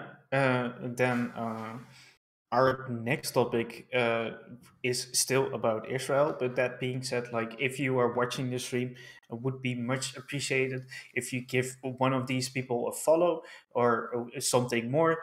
So we got Elysium, that's the anime character. We got a JChaoLive. We got a JChaoLive, which is next to the anime character VTuber. Then underneath me, we got Lebanese 666. And next to Lebanese, we got Neymanen. And next to Neymanen, we got Socrates TV. So I want to go on record saying I don't support racism toward VTubers. So so inclusive. So look at this. So our next topic goes as follow: special trips that are fully funded by organizations to push ideology / ID, or is basically an ad campaign for something, are usually frowned upon. What do we think about Jewish birthright? So I want to give it up to Socrates. You can start off. Sure. Yeah, I was just chatting yesterday with my tour guide, one of my tour guides for my birthright tour. What I think about the program overall, I think it's both a propaganda tool and also a tool to increase the population of Israel. The one of the major functions of the birthright tours is that people come from the US and Europe and hang out with young Israeli soldiers and hopefully fall in love and get married and move to Israel. This does happen. I guess that's fine. The propaganda is not good. I was on a food tour, so there was a little bit less kind of overt propaganda. For me personally, coming in already having formed an opinion on Israel, it was very useful for me to see, like, personally what things were like on the ground, to see the wall, to see what things looked like. I saw Gaza through a chain link fence. It was actually very, very close. It was a border settlement that the tour guide's brother was at, where they don't usually go there. And they said that there's like air raid alarms that go off, and sometimes you have a few minutes before like the bombs fall, or sometimes you have like not that long. And they said in this area, sometimes the air raid alarm doesn't go off until after the bombs have started landing. So it was a scary place to be, scary place to see all of the bomb shelters everywhere. It gives you some understanding of what it's like for Israelis to live there. and to try to understand that psychology a little bit more.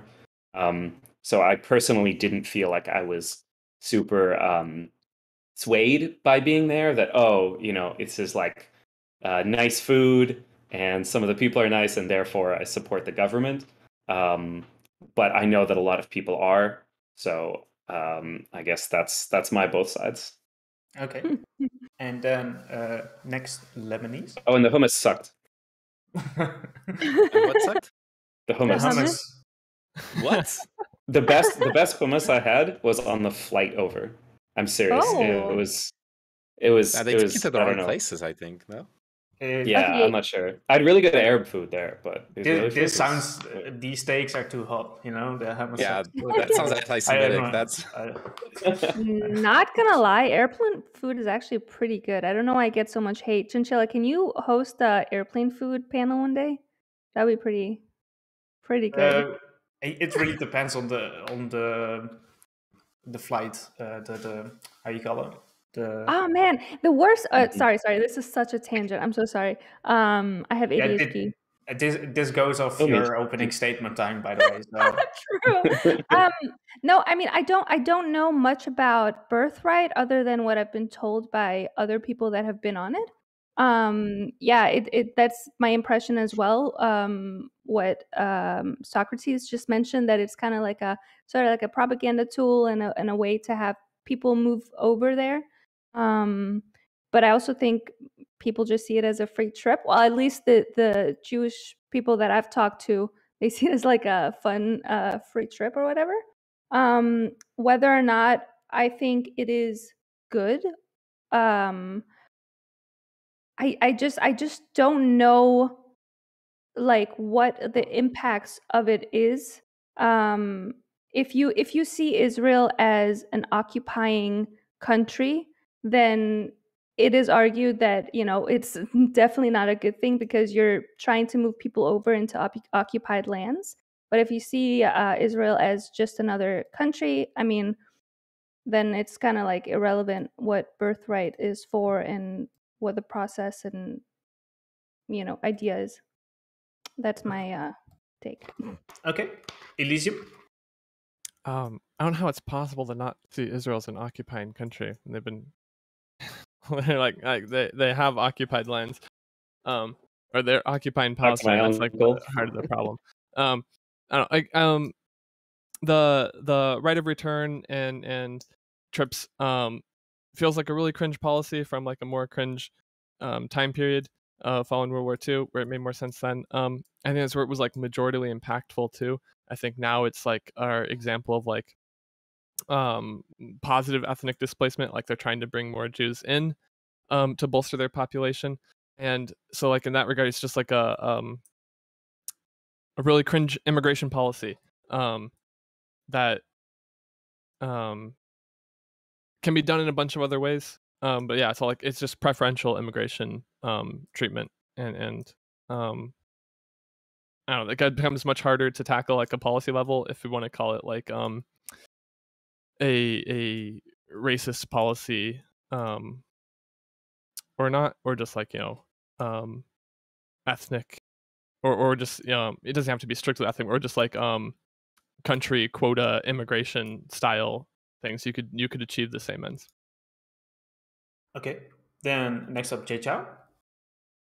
I don't have a lot of heavy feelings or thoughts about the birthright trip that Jewish people are able to take, free trip to Israel, I guess tourism.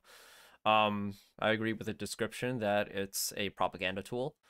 And I don't know if this has been mentioned yet, but it's one of the ways that the Israeli government is trying to get its target youth to support the state of Israel, and along with that, support the state of Israel in spite of the atrocities that they commit to other territories and to other groups of people.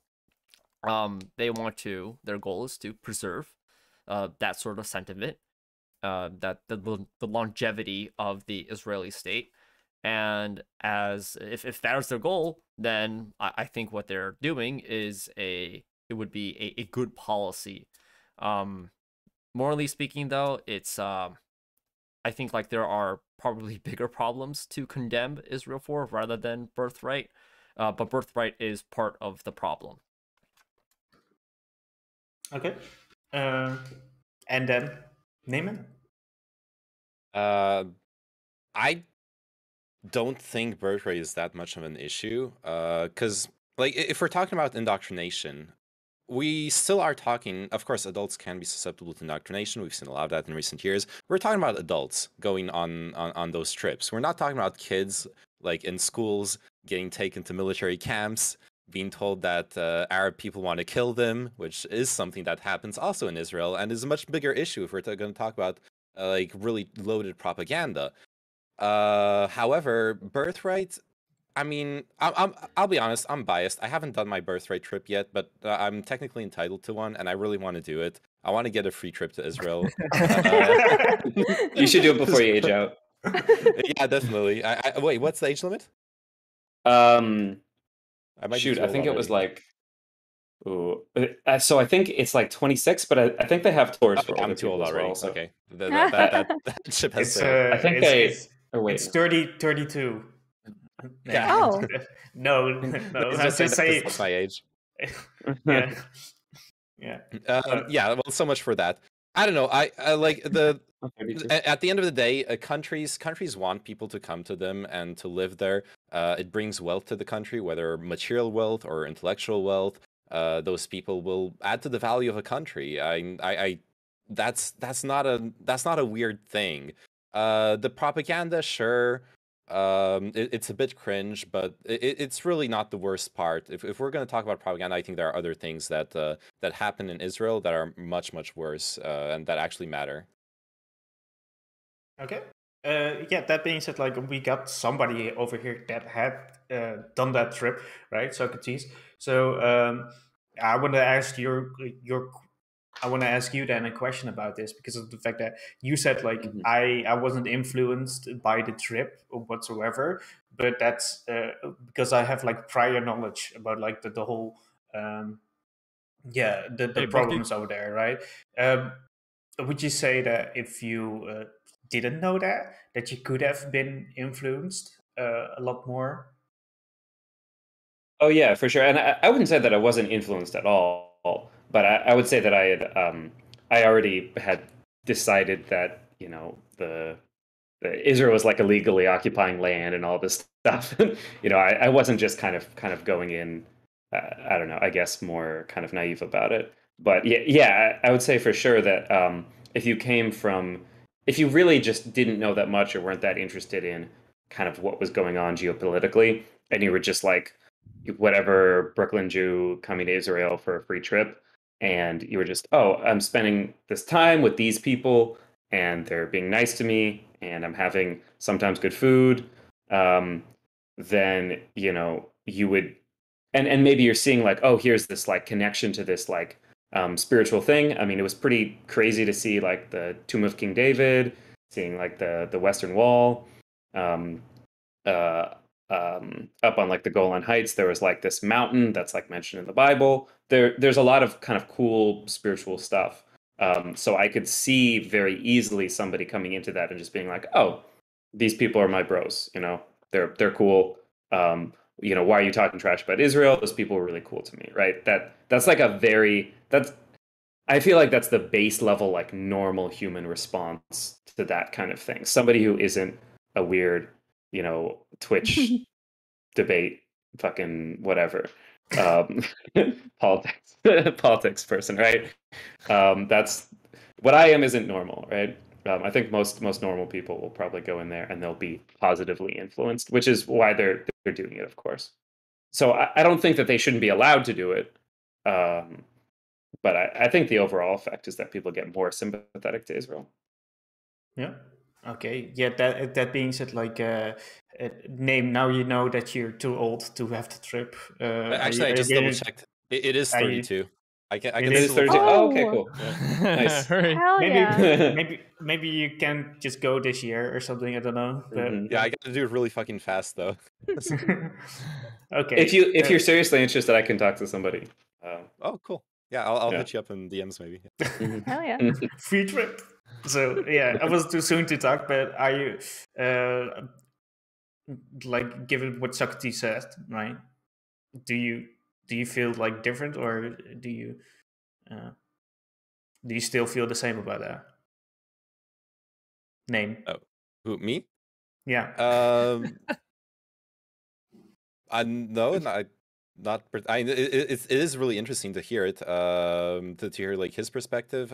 My brother also did it, and it was really interesting to hear his perspective. And he did like share a lot of concerns as well about the indoctrination part of it. He was like, yeah, you gotta like sit in a room, and they're like talking to you for 2 hours about how great Israel is, and that maybe your experience was a bit different. I imagine there's like different programs, and it was like Yeah, there's a lot ago. of different tours. Yeah. Yeah.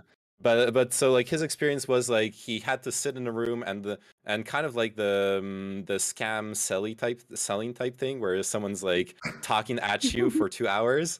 Buy a timeshare in Israel. Yeah. Yeah, exactly.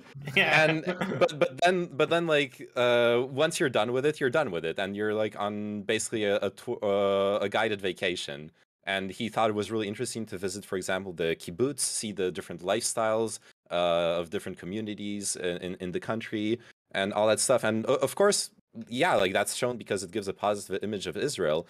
But like just because Israel does do fucked up things doesn't mean that there aren't positive things in Israel either. Like they aren't showing false things. There are normal people living there who are living normal lives, who aren't hunting Palestinians for sport, and Oh my and god. that's a reality too. Okay. Yeah, that's further east. Yeah. Jeez. We Lisa, didn't go that far east. do you want to respond to that?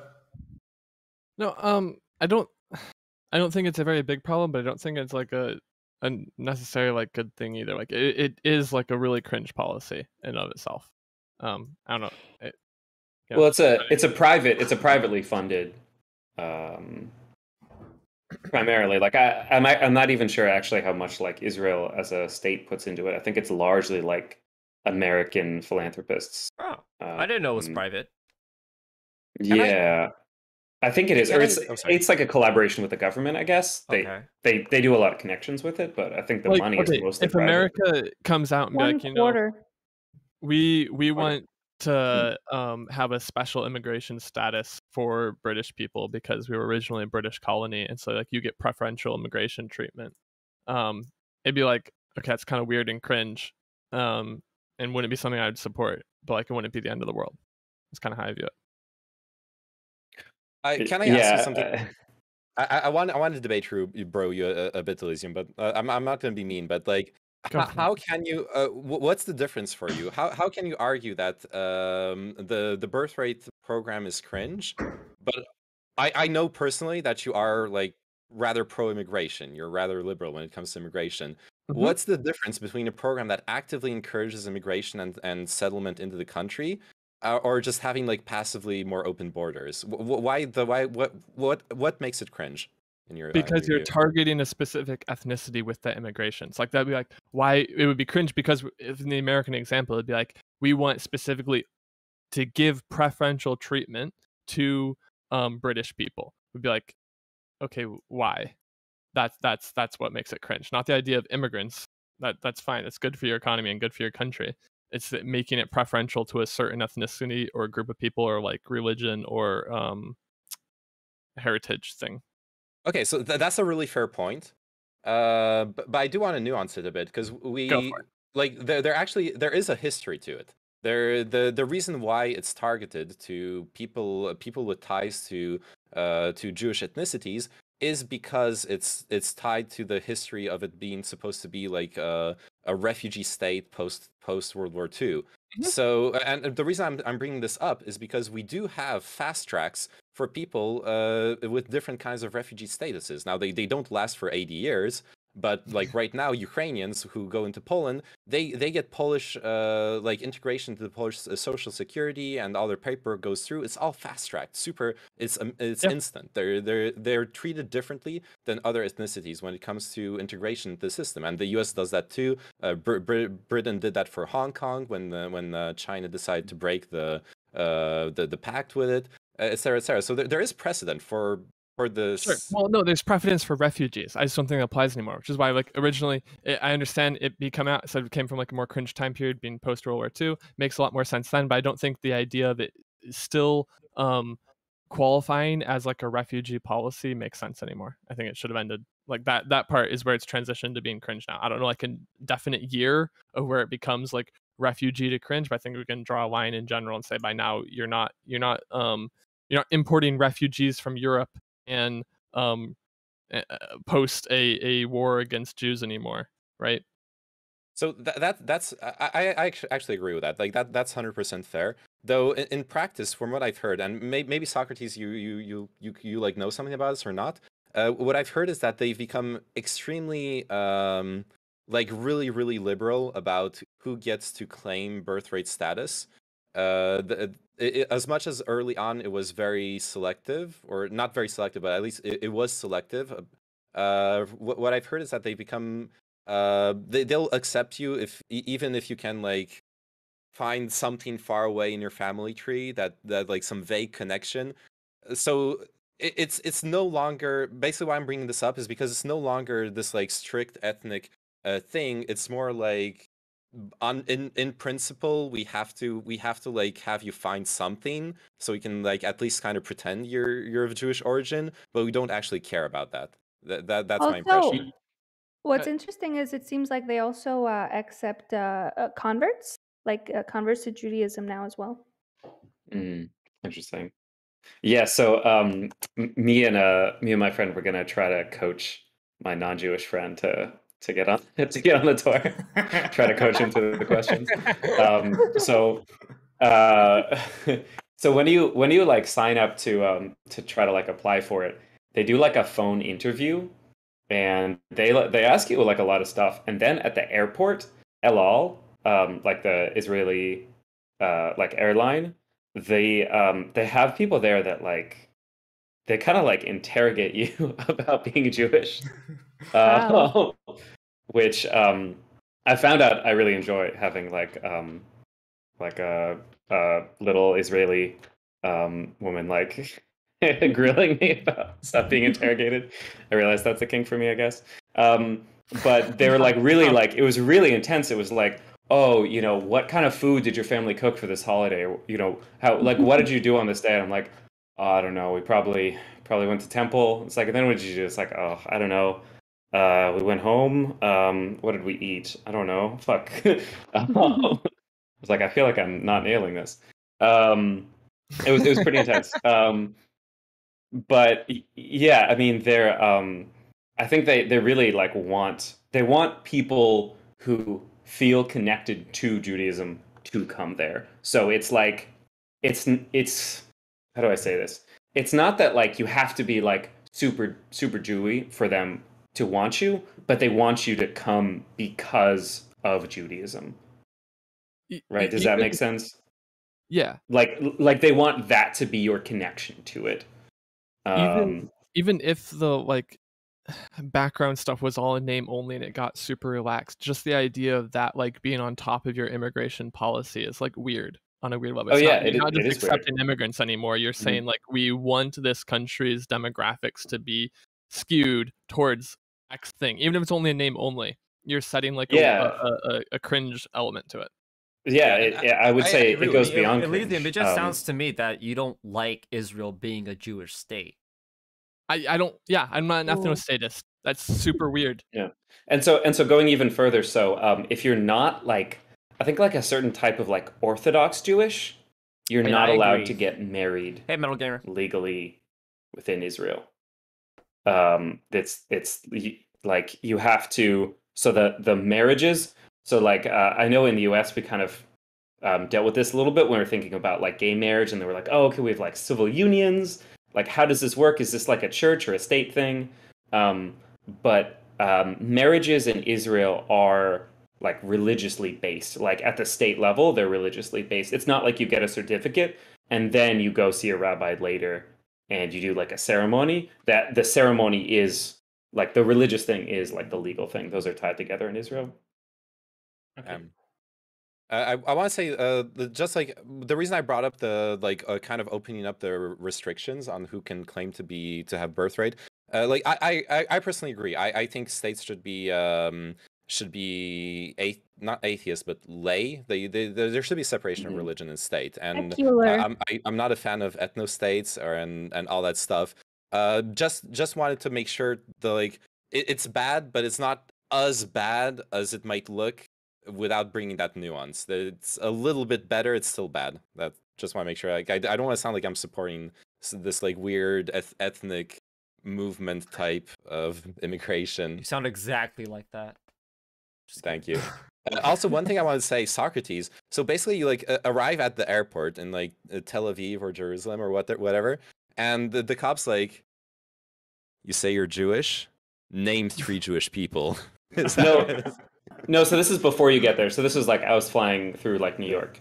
So okay. Like at the airport in New York before you get like on the plane or anything like that. No, they're like grilling you in there. So they're not looking to see if you're like Jewish enough, if you eat enough like traditional foods. I think it's more like they're looking to see if you're like lying about stuff. I think it's more of like a security thing, Zelensky. Really, than I don't know. It's more to look for like discrepancies and like before this podcast, I watched something on YouTube, and there was one dude who got basically sent back home because of the fact that they found out that he wanted to join the trip to bang Israeli woman. He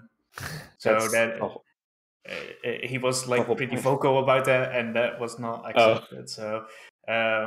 Yeah, but that would increase their population. It's cringe to say it, but that's the point. Well, I don't think it's like was in line with the religious values, right? Like it's a little bit like he just wanted to bang them. He doesn't want to breed. So, but yeah, I just have an issue with this like overall, because if I can imagine like let's say like Lebanese is like starting some sort of foundation in the same kind of way to get people to Iraq just or going something. To Israel to bang Israeli women. And with like Jewish background and that kind of, or Jews with Muslim background, I think that would be banned in Denmark. I cannot see that happen. For Jewish people, it seems to be, if it's Arab and Muslim related, I think that would be banned. But yeah, I don't know how you feel. Yeah. If it would be banned in Denmark, if Iraq said, "Hey, free trip, come visit your home country." Yeah, with the ties that it's like it has like Muslim like you got to prove that you're Muslim, and it's like to promote Muslim culture or something along those lines. I don't know. I can't say what Denmark would do, but I don't think that sounds that bad. I mean, it sounds a little trivial, maybe. I think it sounds like every country should do that. Every single country should have birthright, okay? It sounds like a cool, fun trip. You go there, it's paid for, it's free. Everyone should be able to experience that. I'm jealous, okay? I'm jealous. Okay, name? Yeah, I want to add to that. I'm like 99.999% sure that there are Muslim organizations that will help Muslims do their trip to the Mecca, which is like a very similar thing. It's like a big part of the culture. It's you have to do it in your lifetime if you're a Muslim, and it's like a trip. It doesn't have the idea of settling there, but you're still traveling like back into the Arab world to immerse yourself into the culture and do like a religious thing. So, and that's completely tolerated. I haven't heard anyone except like weirdo far right people complain about that. Oh. Yeah. And I can say even so, I've been pretty harsh on birthright and just a lot of the stuff, but I can say that, you know, a lot of the people who are working to like fund and organize this stuff really just at a authentic like religious level believe that you know, Jews should be able to come and like see the Holy Land. That's like what birthright means, whatever. I think I think the religion is cringe.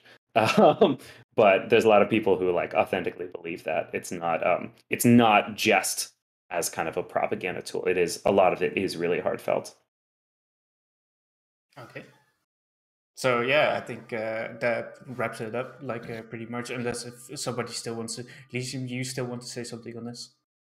I mean, I would say I think it'd be much better if you want to add like qualifications to your immigration policies about like language or culture or something. That seems fine, or in like a very broad sense. But like to yeah, once you get it down to like ethnicities or religious stuff, it seems like super weird. I feel don't like know how you can culture is any more like better or different than what. Okay, you yeah, culture is a don't bad like. word. You're right. Even language. Values or language makes perfect sense. What? Yeah. How does that make sense? But like culture, ethnicity, race. How? What? Well, because Wait. language is going to be universally used in your country, right? Wait, doesn't Spain, correct me if I'm wrong, but doesn't Spain sort of do something like that where they accept it's easier to get citizenship in Spain if you are from a Spanish speaking country. Is that, I feel like I've read something like that. Maybe it was a TikTok I saw. Hey, okay, if the Elysium wants Israel to be like this multicultural liberal haven, then I don't know why he would be okay with, hey, you know what? Language barrier? Fine by me. That makes no sense to me. How are you okay? Because these things exist in the world. What do you mean? Wait, I don't understand. I can't go in the world and change what languages people speak. But you can say that a criteria based on what like ethnicity you're born in is cringe, but a criteria based on what languages you know how to speak is not cringe. I don't understand how this is a problem.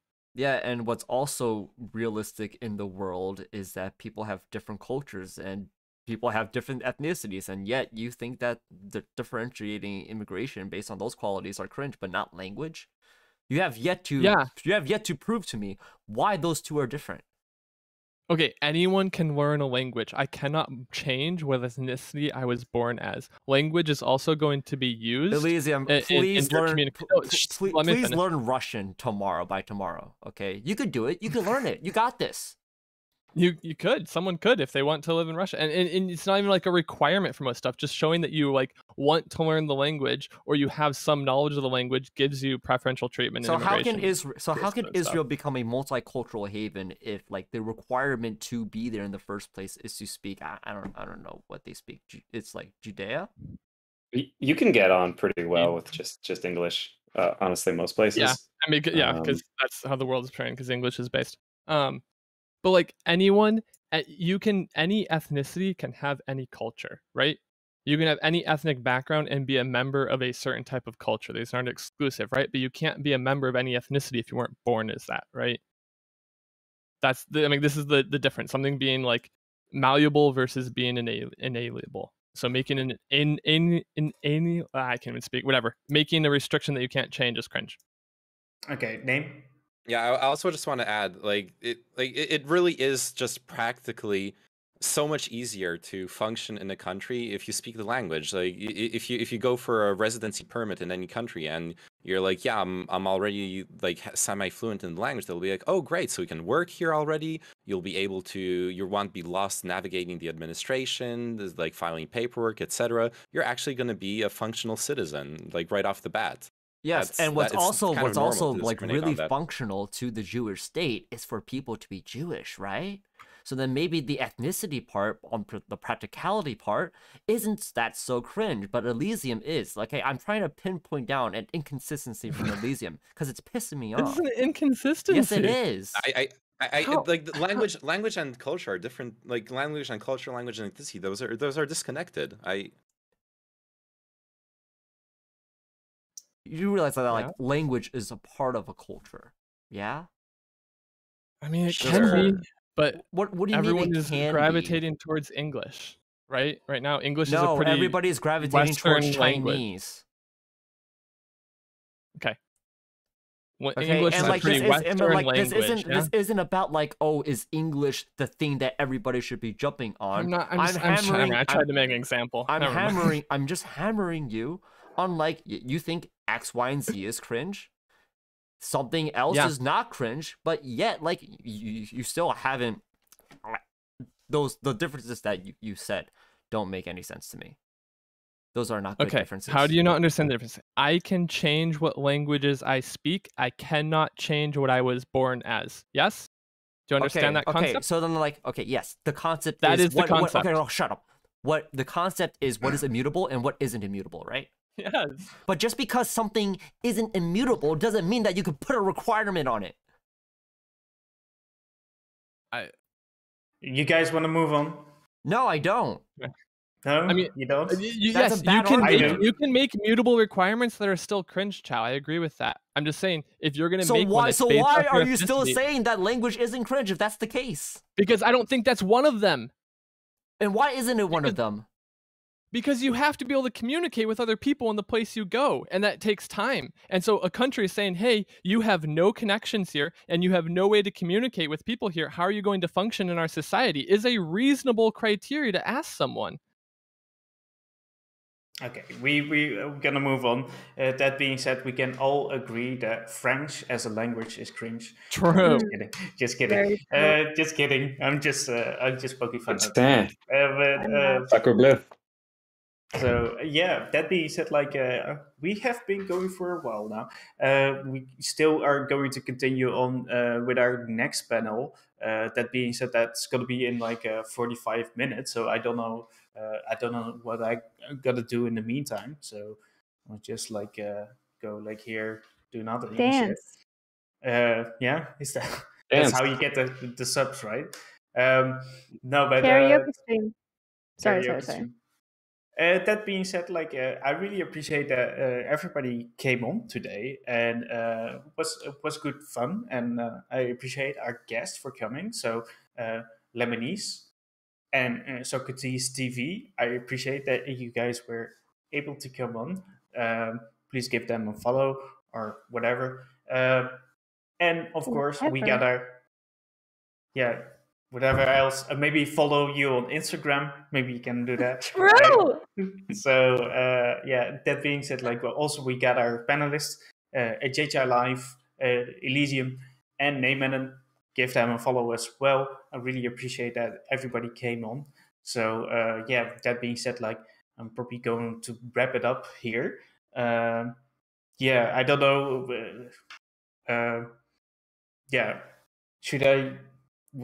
Should I just continue on streaming? Wanna hangout name? Oh no. Sure. Yeah. Let's hang out. Okay. Yeah. We need a topic then. What's the topic? Fuck. Right. I'm look. You find it. I'm still shouting out people in my chat. Okay. Okay. I'm doing work here. All right. I'm now gonna shout out people in my chat, but I'm also gonna hop off. So you guys enjoy your body modification panel. That's happening soon, right?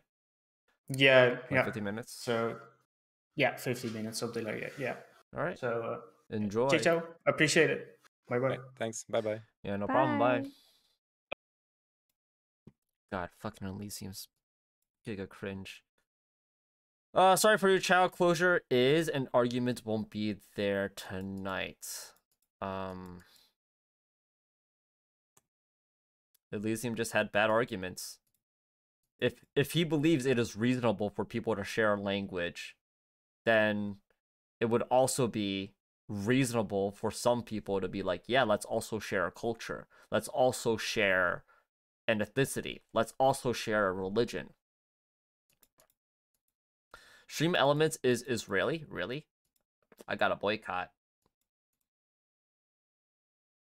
Boycotting Stream Elements. Going back to Stream Labs and supporting them stealing OBS for slobs.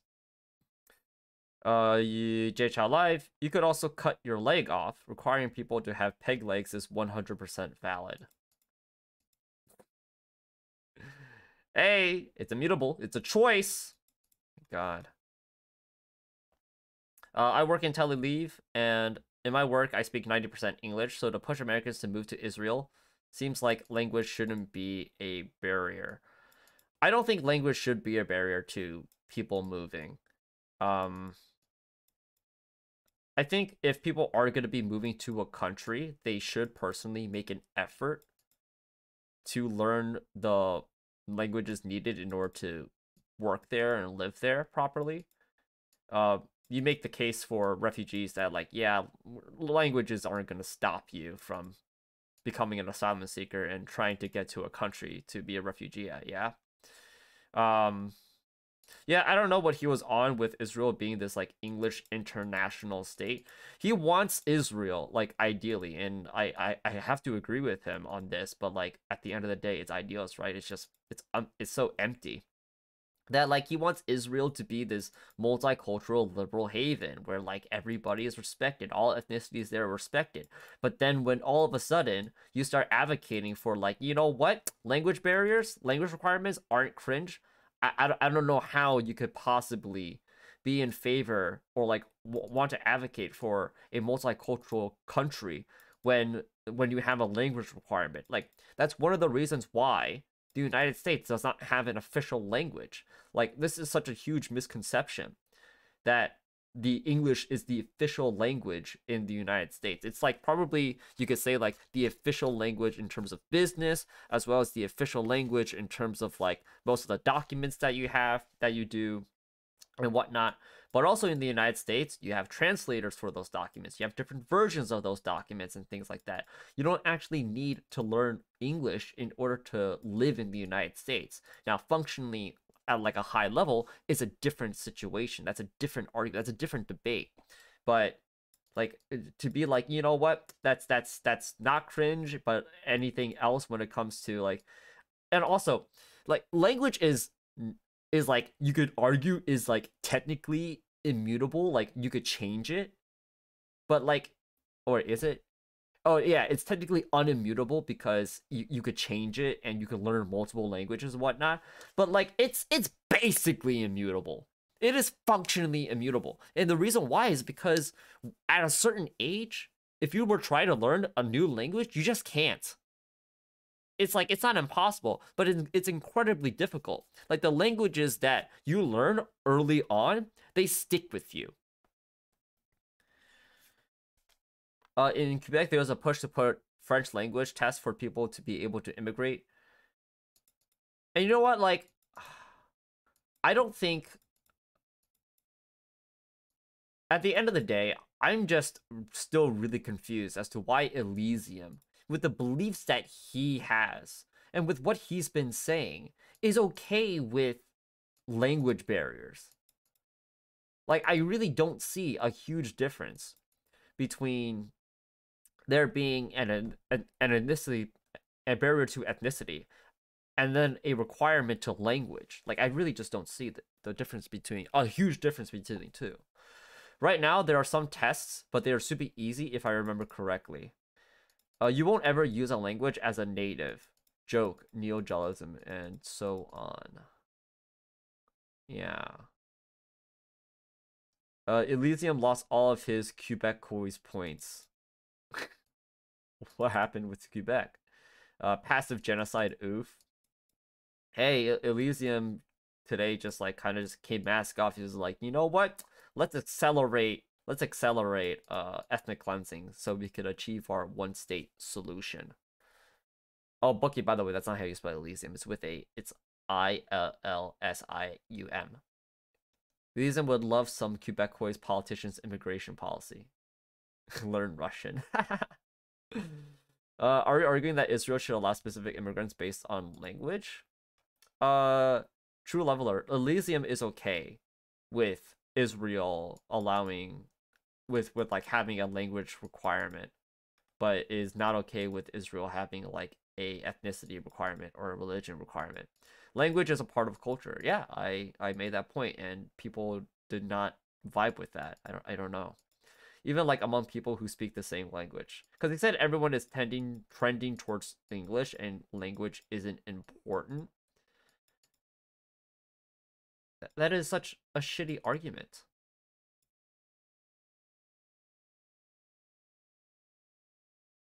not everybody is trending towards English. There's a trend of a group of people increasingly towards English, but not everybody knows English. He would get crucified for that opinion in some Quebec circles.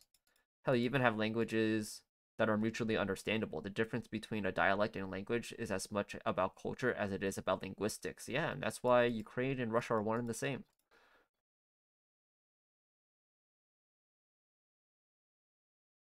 Wait, I said that ironically. Don't clip it.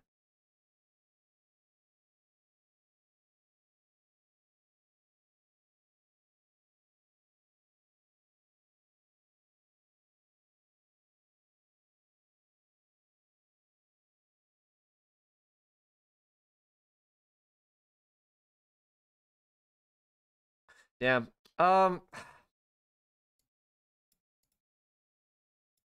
It's been a while since I've been like pissed off at Elysium. It's been a while since I've heard like so many bad takes, so many bad, so much like of a wrong understanding of what's going on in the world. Like one of the cringiest things I heard tonight was that like, oh, nowadays the concept of the nation state is gone. I don't know how fucking naive you have to be to look at the world right now and be like, yeah, the age of the nation state, that's all history.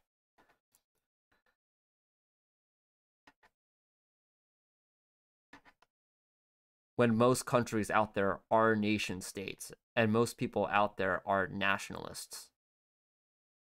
As well as they're also globalists, but it's not like every single country is like some multicultural haven. And that like that's the standard now, is that all countries right now are multicultural havens. That is such an incorrect understanding of the current world. And that is also such an incorrect understanding of like what is the standard. This sounds like the world equals the West meme. You know, it sounds like Elysium believes the rest of the world is like the United States. In which is like, one, it's not, and two, the United States is not the multicultural haven that I would want it to be. Not like we have Taiwan/Ukraine right now. I don't know if Elysium would make the same argument for any other minority. I was late to the party. What is your hot opinion about Israel and Palestine? It's not really any hot opinion. I guess like the only hot opinion I would have is like anybody who's arguing so much in favor of a one-state solution versus a two-state solution and vice versa is cringe, because both are equally unrealistic. And so then for one of them to say, yeah, my solution is better, yours is unrealistic, and then for the other side to say the same thing, I think that's giga cringe. And what were my arguments about? There were 3 topics. The last one was about birthright. Summary, TLDR. I think birthright is like part of the larger problem that I have with Israel, but it's not like a significant part. So like I don't have strong feelings or thoughts against or for birthright. Then 2-state, 1-state solution. I personally would prefer a 2-state solution, but a 1-state solution and a 2-state solution are both equally unrealistic. And then the first question, since this was the beginning, how should like the West, the United States, and the EU behave towards Israel? And my hot take was they shouldn't. On the basis of interests. On the basis of morality, of course, they should be doing a lot more to pressure Israel. But when it comes down to interests, I don't see Israel changing. I don't see the United States changing. I don't see the West changing. And a huge part of that, which was me mentioning this a lot, was that like not only is there an interest, but there's also an issue of influence, in that there's the Israeli lobby that is really pushing both the United States public and the government to be supportive of Israel. So that's also something that you have to deal with if you want the United States or the West or any other country to be against Israel. Well, you're going to have to deal with the Israeli lobby. Not like Canada, where we've achieved a gay-space communism and multicultural haven. Yeah, there's no racism in Canada.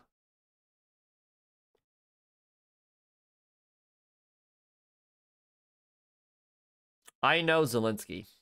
He's my token Jew.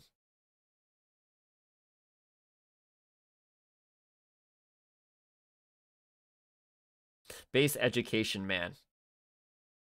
Pandart. Sounds like you've been watching somebody else's stream and you only know me as the education man. Israel, the U.S. bulwark against the Salafist women. International.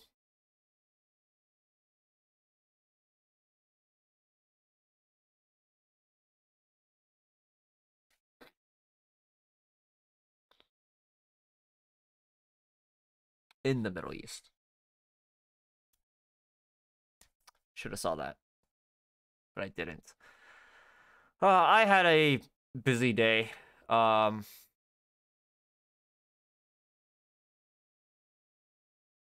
gonna have to cut stream short, actually. I can't stay on long. Yeah, I didn't remember your name first, and you were answering education to all questions. Yeah. Where am I? Oh, wow, you noticed. I'm in the same place. I moved positions. And I moved furniture around. It took a while. I also did it high. Which probably wasn't the best idea. And I like it better. I think the stream environment is a lot more of like my personality and my interests. Whereas before it was a bit more, some will say professional, but bland. And I used to have my stream in a similar setting like this. But I have a lot more stuff on the walls now. Actually, I just have one more stuff on the wall.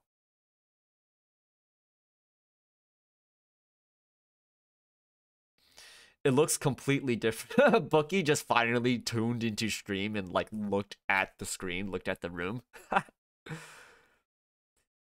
You were on a while back on Tuesday. Sounds like you need another day of rest. I think like every day for me has been busy.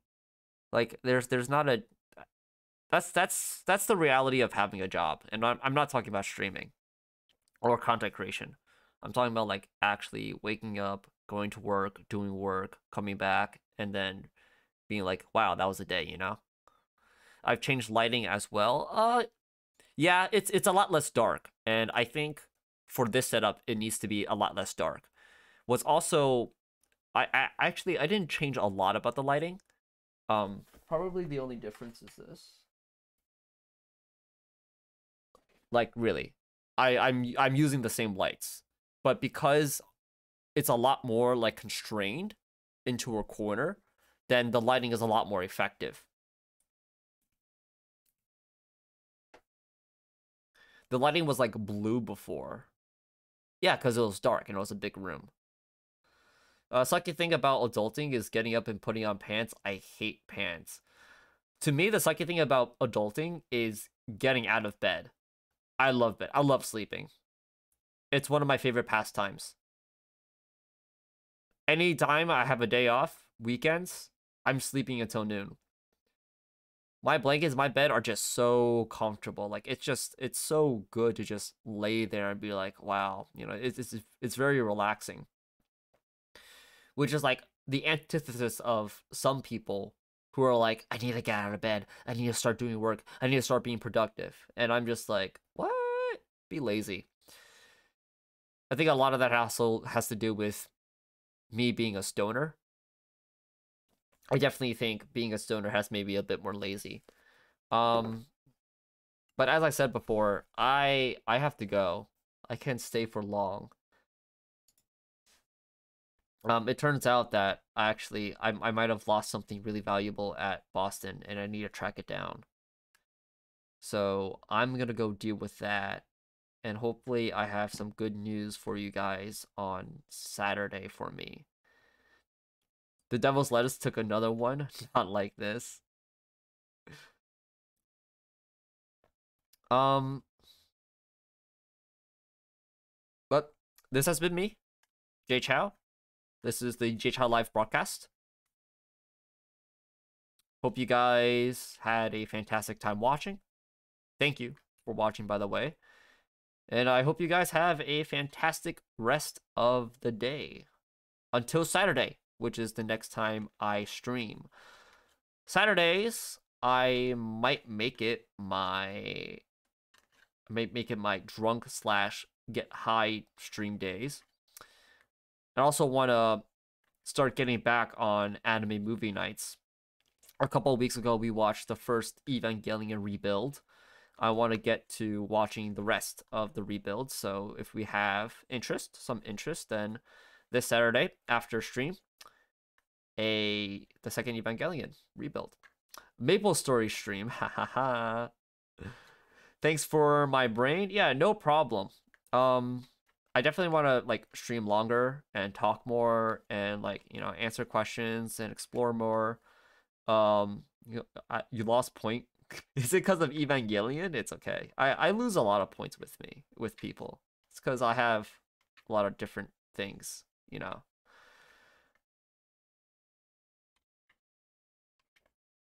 It's because of the rebuild. You see, okay, like the rebuilds are pretty contentious. I don't like Evangelion, by the way. I watched the original. I did not like it. And I'm actually more into the rebuild so far than the original. It's because the first movie was a recap.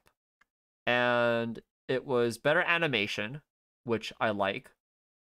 I think it misses a lot of like the deep stuff and the symbolic stuff. It's a lot more modern and a lot less of like, you know, there are of like, I guess the classic deep meaning and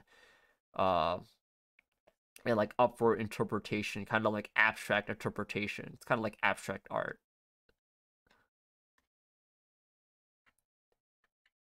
I'm definitely more into the rebuilds, but I haven't watched the second and I haven't watched the third, and I've been told that it's not as bad as people make it out to be, but it is there is a debate, and I think I understand what everyone is saying. I don't think it's that bad. I actually think a lot of people are exaggerating how bad the rebuilds are. There are genuine Evangelion fans out there that like the rebuilds. It's bad as people say. I just saying. But I will see. Maybe. We'll see on Saturday, you know. Maybe you could join which, by the way, it's going to be in the Discord. So if you want to join me for a anime movie night, then join the Discord. I will see. No spoilers for you. I've already kind of been spoiled because I've listened and I've seen things and here and there and whatnot. Yeah, True, thanks for your brain. PS, how much would it cost to lend your brain on the cloud? Not a lot. I don't think my brain is that special. I have a bad case of Dunning-Kruger, of like low confidence. So yeah, that's my answer. I don't think the cost would be that high, you know.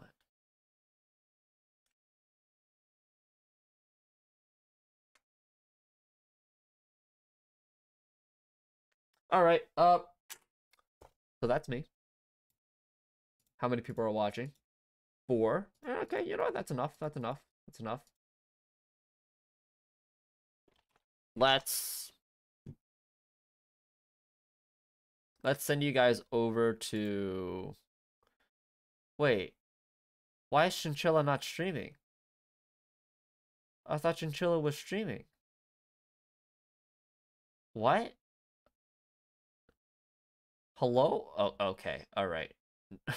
I'm sending you guys over to Socrates. He was a cool guy. Socrates is always cool. He has a good head on his shoulders. He paused? What does that mean? You know, I really don't get how Chinchilla will have like multiple events during the day for stream and then like have multiple streams. Like why just stream all the way? Stream all the way. Okay, well, that's me. Thanks for watching, guys.